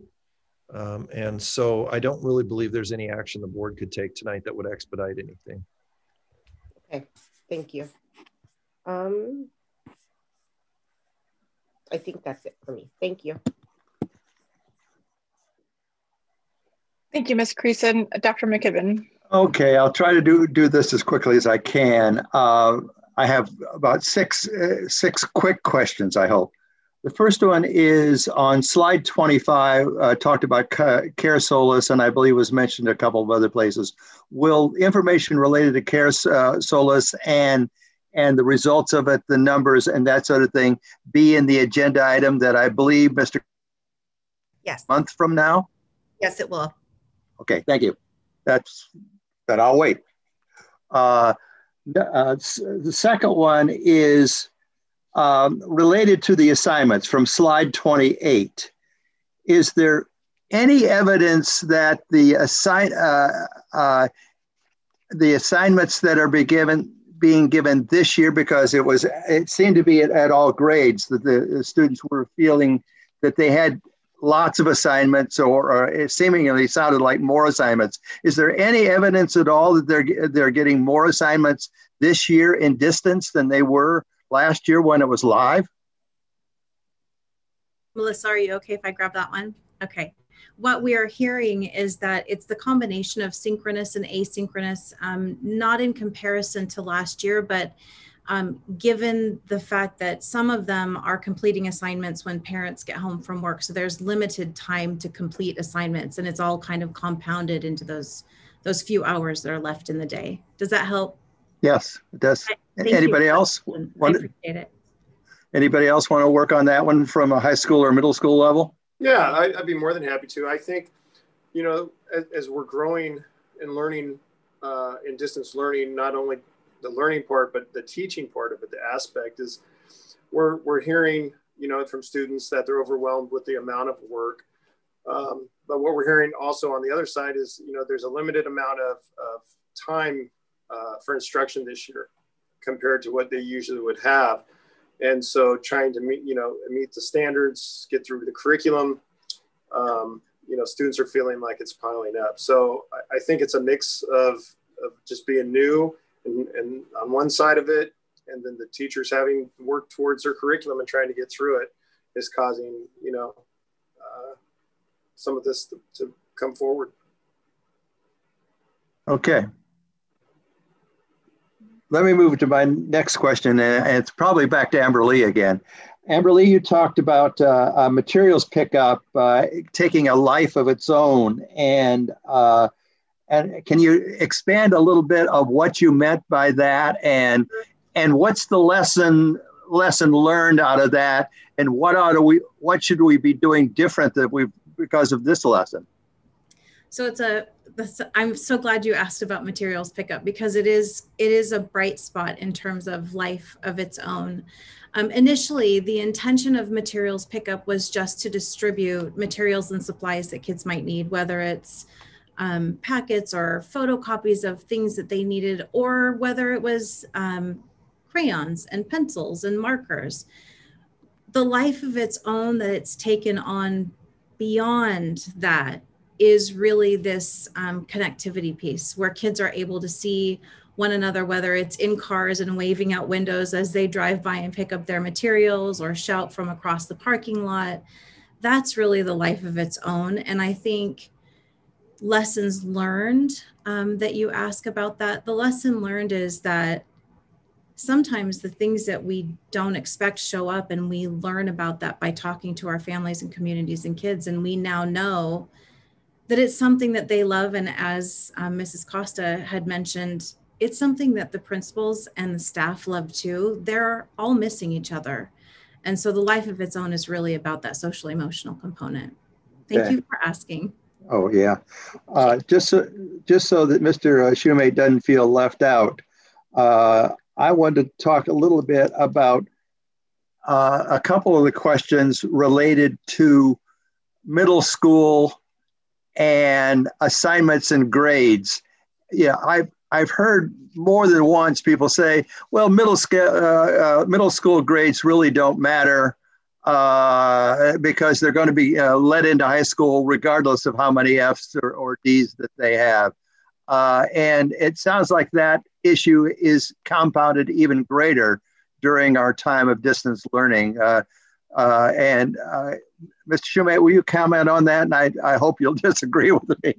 Well, I wish I could. I really wish I could. I raced back to my middle school days, and I was a good student and a rule follower. And there was moments where I thought, this isn't going to be the end of the world if I don't get the A in this class or the B. And I think that same mentality has been compounded in this time period. And what has, I think, compounded it most is that interaction with the teacher, where the bell rings, the kid's leaving class, and the teacher says, "Hey, Jim, can I talk to you for a second?" And there's a connection that happens there. There's a little relational conversation that goes on, and there's a request from the teacher like, "Hey, I'm worried about you. You seem to be falling behind. What can I do to help you?" And that usually is enough to kind of snap that most kids into, okay, I got called on my behavior. I need to respond. Or there's a phone call home oftentimes too. And that's a lot harder to do in Zoom. We have started the little breakout rooms that I talked about where teachers are starting to have one-on-one conversations with kids, but it is a pervasive feeling at the middle schools, that it's something that we work daily to try to help kids understand that this is foundational learning and they need to get it right before they head to high school. Okay, thanks. There's a lot of stuff there to work at, and this I want to thank all of you for the work that you did on this study. There's just a lot of data here that I could spend about a half hour doing of that sort of thing, but my fellow board members would kill me. And I want to move my next question. I want to be invited to one of the lunch bunches, either the one, Jim, that you talked about, where the 82 students, or I think it was talked about at other places too. But please put me on your invite list for those. Those sound like really terrific things for me to be a fly on the wall and listen to. And finally, I want to go to the grant, the West grant, and a couple of things. I'm very impressed with that, but I wanted to ask a couple of questions. We have either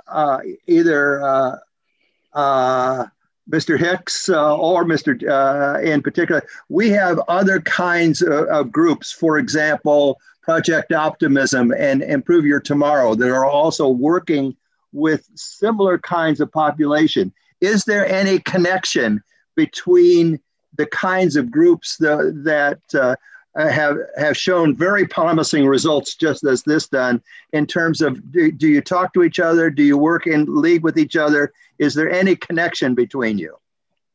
Like you were just like you were planted in my presentation. Oh, we're already partnering with them now. So yes, there's a huge connection.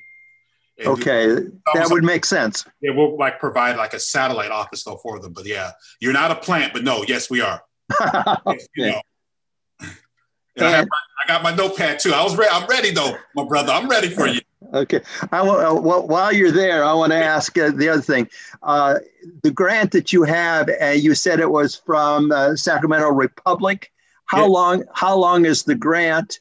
And because I saw it looked like it was a one year piece. And what are the and again, congratulations on the work you're doing. It is very impressive. again, please invite me to come and see what you're doing, because this is really impressive stuff and so forth.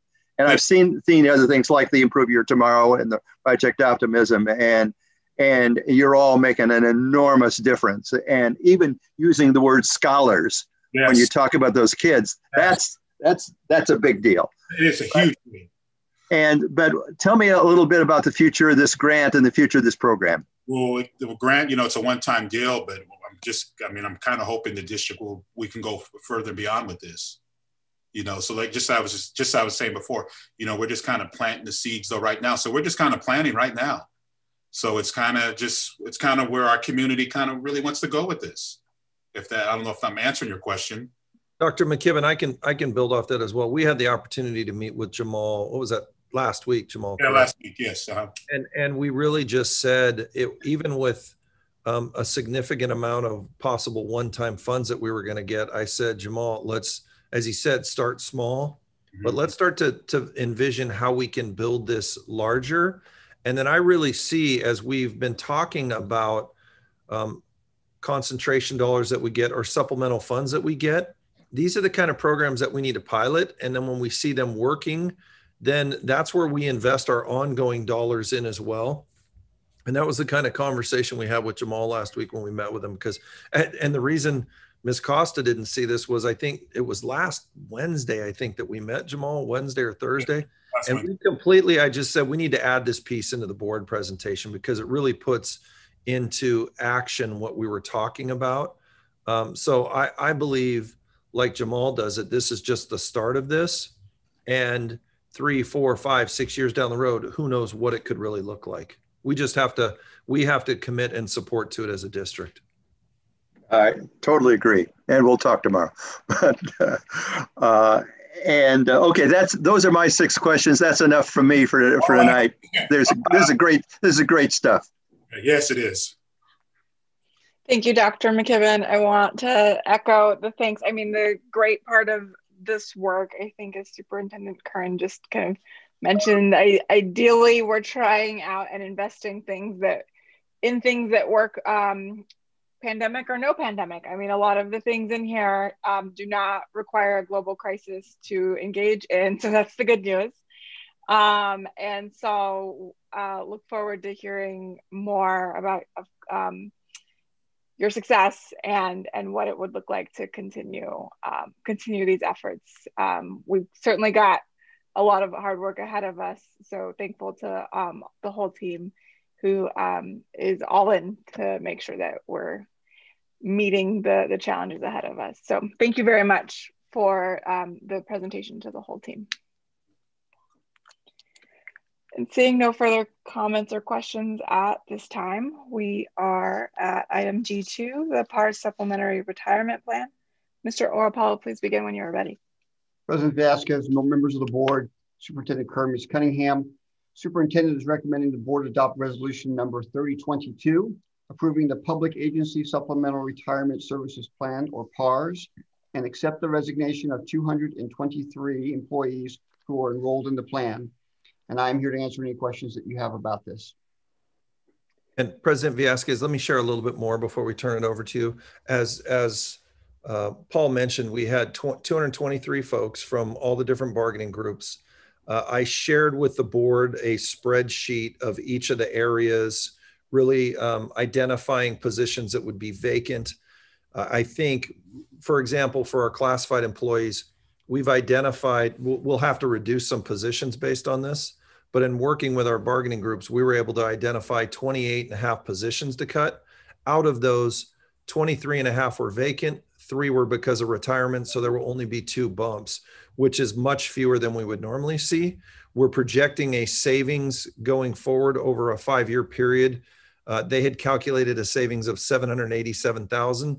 Through our own analysis, we believe that number could possibly, utilizing multiple funds, be twice as much, almost twice as much of that, but likely a minimum of $1 million over that period of time.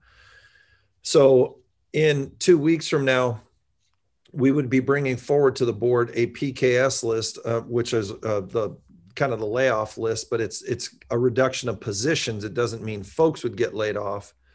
So I had committed to the board when we first had this conversation last year, commit again to the board, that as we bring this forward, it would be a benefit to the district, to both our employees, and as well as cost effective. And that is a commitment that we are able to assure you that is happening with this item coming forward for action. Thank you, Superintendent Kern. At this time, I'm going to turn it over to Mr. Allen to see if we have any public comments on this item. We have not received any written comments on this item, nor do we have any hands raised at this time. Thank you, Mr. Allen. Do any board members have questions or comments on this item? Mr. Hernandez? No comment or questions. Thank you. Ms. Costa? No. Ms. Creason? Just thankful that we were able to come up with, our staff was able to come up with alternative ways to handle the budget crisis that is to come, that didn't lead to a bunch of actual layoffs and losing staff. So I just appreciate all the forward thinking so that, you know, ease the blow that we know is going to come to our budget. Thank you, Ms. Creason. Dr. McKibben? Again, thanks to everybody that worked on this. And comparing it to this year to last year, we started earlier. I think it was clear this year, and I do believe that it will truly benefit the district. Thank you very much. And President Villescaz, it does look like one hand might have been raised right as we were doing that. So Mr. Allen, I think that's a new hand that came up, correct? That hand did come up after I had called for public comment, but I'm happy to go back if we would like. We're still at the agenda item. I hadn't seen it. I don't have on my screen the raise your hand piece. So thanks for bringing it to my attention. Happy to entertain that public comment since we're still on the item. Mr. Allen, go ahead.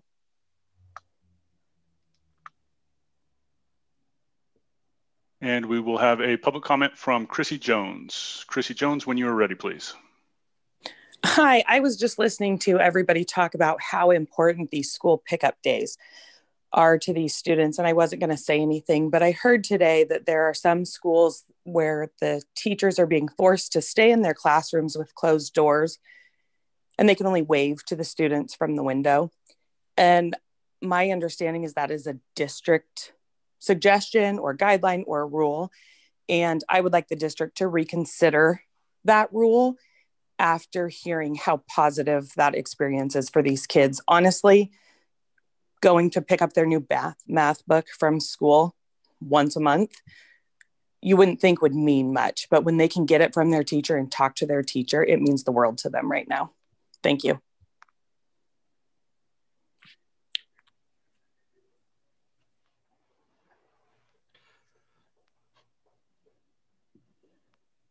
And we do not have any other hands raised at this time, President Villescaz. Okay, thank you. This is an action item, and I just want to make sure I think I got through our lineup. Dr. McKibben, I got to you, right? Yes, you got through me. My memory is failing me. My apologies. So this is an action item. Is there a motion to adopt resolution number 3022, approving the Public Agency Retirement Services Supplementary Retirement Plan and accept the resignation of 223 employees who enrolled into the plan? So moved. Second. It's been moved by Dr. McKibben and seconded by Mr. Hernandez. All those in favor, please indicate by saying aye. Aye. Aye. Aye. That was unanimous. With that, we are at item H, board reports. Are there any board reports at this time? We'll go through our lineup mostly so I don't forget anybody. Mr. Hernandez, any board reports? No board reports, but I do appreciate the discussion that we had tonight at various times that we are going to put this topic COVID on our agenda item at the end of February. So I do appreciate that. And I think that is absolutely appropriate. Thank you, Mr. Hernandez. Ms. Costa? No, thank you. Ms. Creason? Just really spent the last couple of weeks on a lot of calls with parents. I do, as everyone knows, I spend a lot of time connecting with parents and students, but a lot more this past week. And also really excited to explore universal design for learning. Had a great call with Kimber Rice, member of the CAC, involved parent and everything else, just dynamo in the district, who is introducing me to universal design for learning and how that can be a model used for inclusion of our kids receiving special education services. But as I understand it, and I'm still diving in, it really, the model can lead to broader inclusion beyond that specific demographic. So I'm just learning a lot, and it's very interesting. So I just want to give a shout out to Kimber for bringing it to my attention. And I think that's about it. Thank you, Ms. Creason. Dr. McKibben? I'm good, thank you. Thanks, Dr. McKibben. At this point, we are then at item I, future agenda items. Do any board members wish to add any items to the future agenda? Mr. Hernandez? Well, thank Ms. Costa? Ms. Creason? Dr. McKibben? No. All right. So with that, we are at our final item and our final round of visitor comments, item J. Mr. Allen, are there any visitor comments at this time? We do have 3 hands raised at this time, and I would remind those who are attending with us on the Zoom meeting, this is our final opportunity for public comment tonight. So if you'd like to do so, we would ask that you click that raise hand button now, found at the bottom of your screen. And if we are ready, President Villescaz, we can begin. We'll begin in just one moment. I'm going to do my Brown Act blurb. I would like to remind the members of the public that comments are limited to 2 minutes. Under the Ralph M. Brown Act, the board is not allowed to comment on items that are not on the agenda. So we're not ignoring your comments. We just can't respond to any individual comments. The superintendent can refer items to staff who can follow up with you. And at this point, Mr. Allen, I invite you to take it away. Thank you, President Villescaz. Our first comment will be from Katie Reed. When you are ready.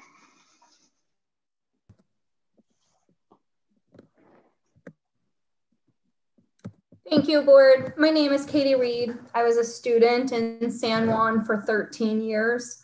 After law school, I convinced my Alaskan husband to remain in California to raise our children and buy a home in this district.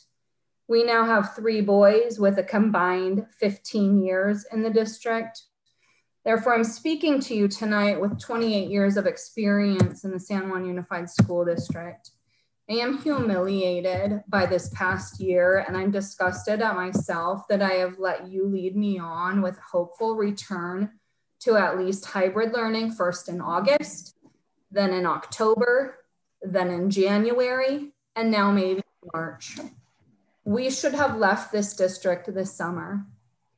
Zima, I've specifically appreciated your speaking up tonight, but you are incorrect that until noon today, we simply could not open up. You as a board have never even hinted at requesting a waiver for elementary schools, an option that you've had since July 17th of 2020. You refused to act quickly enough to get our children into in-person learning when we had a window in the fall, preferring instead to push reopening to the much less likely ability in the middle of winter. You have made 0 effort to discuss the potential of reopening our schools when the rates fall below 25 per 100,000, as allowed by Governor Newsom's Safe Schools plan, Safe Schools for All plan, a plan that he first proposed in December. We hit that number today, not surprisingly. Newsom specifically said that all aspects of his return to school plan are negotiable. So stop hiding behind county mandates this and the state mandates that, and explain why you are really refusing to push hard for the earliest possible opening. District educated me. I'm pretty smart. If you can't give me straight, believable, logical answers, it is crystal clear that your resistance is due only to the dollars you have all received from the teachers. Thank you for your comment. Our next comment will be from Miss Alicia Nichols. When you are ready. Good evening. My name is Alicia and I work at San Juan High School. I want to thank every parent tonight that talked about their students' mental health. I too suffer from depression, anxiety, and a few other mental illnesses. I lost my best friend to suicide at the age of 15 in 2008.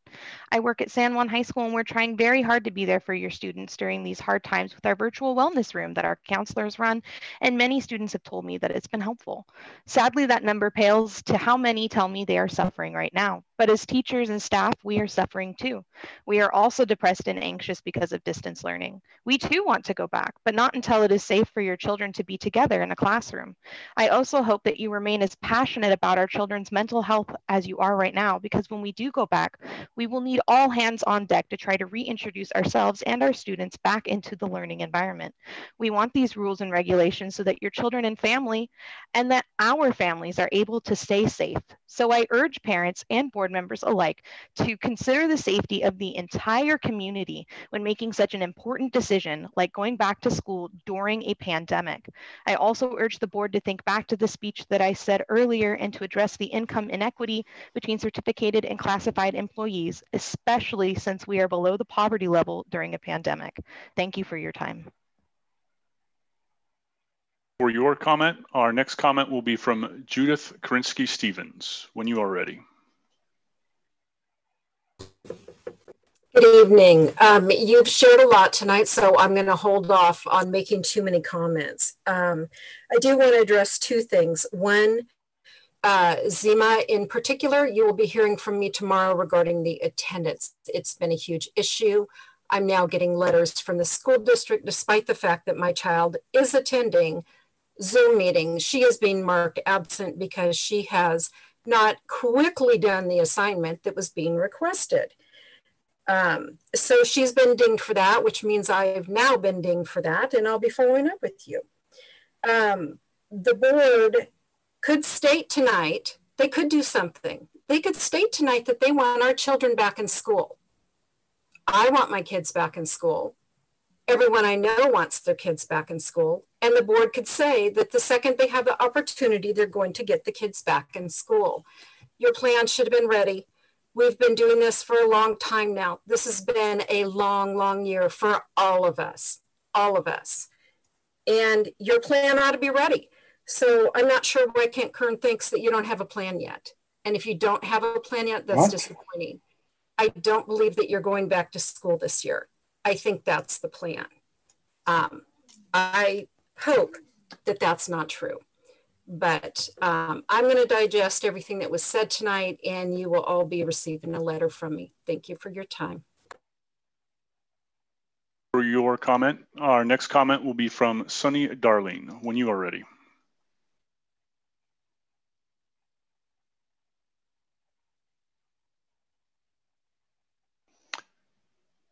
Sunny Darling, it looks like you are still on mute. If you are ready to give your comment, you are invited to unmute. Board members, with this 2 minutes, I hope to convey my absolute disappointment and disgust with San Juan Unified and the board chosen to represent it. My pre-collegiate years were all spent at San Juan Unified Schools, and I thought that would be the case for my children. You must know of the growing number of families intending to leave our district if in-person school is not resumed and quickly. My question is, do you care? Do you care of the devastation this is doing to kids? The increase in missing children, increase in internet crimes against children, depression, isolation, academic regression. Do you care of the devastation to families as they are faced with choosing between educating their child and keeping their job? I no longer believe you care. I'm ashamed of our district. I'm ashamed of this board. You have not fought to return our children to school. You have missed opportunities that would have returned our children to school. You continuously refuse to adapt and adjust to the ever-changing guidelines and restrictions of COVID-19. You hide behind a government veil, making promises that are buried in bureaucratic strings and paperwork. If this were private industry, you would all be experiencing a swift shift in management or flat out fired. It is an injustice to our community that parents that can afford to will drive a mile down the road from their public home school and attend private school in person. So much for educational equality. Those private schools have figured it out. Why haven't you? You should be ashamed of yourselves. There are teachers that want to be in person. There are families that want to be in person. We should have a choice. Give us this choice. Give us this choice now. Show that you care. Thank you. For your comment. Our next comment is from David Berry, when you are ready.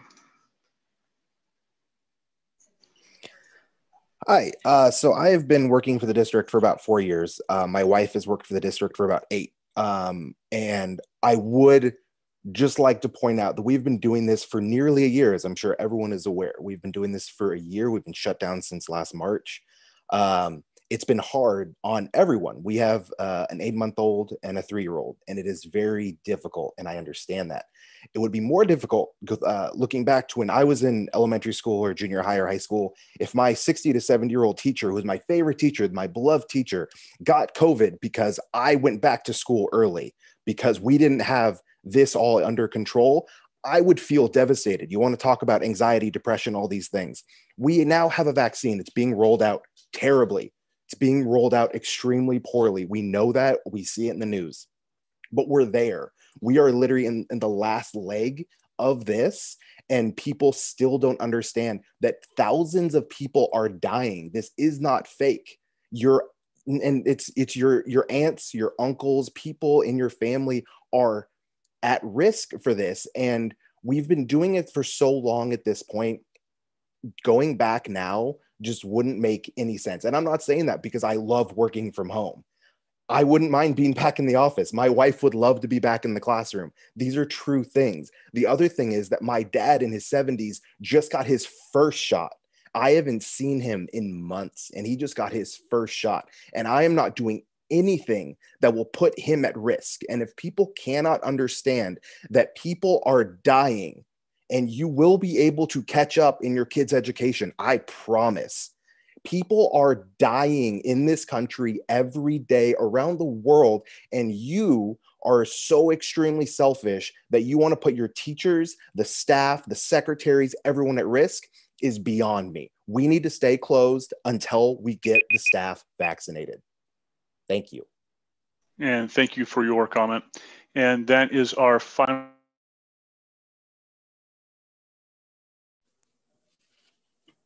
Mr. Allen, you are on mute, but I think that was you indicating that was the end of the second round of public comment for the evening. It was. We are done.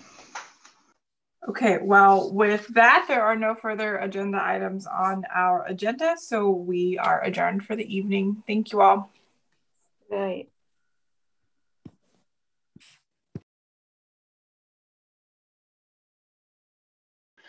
Thank you all for joining us tonight. The next regularly scheduled meeting of the Board of Education is set for February 23rd. Public session is anticipated to start at 6:30 p.m. and we do expect to be on the Zoom platform again. So www.sanjuan.edu/board meeting for further details. Thank you again for joining us. Have a good evening.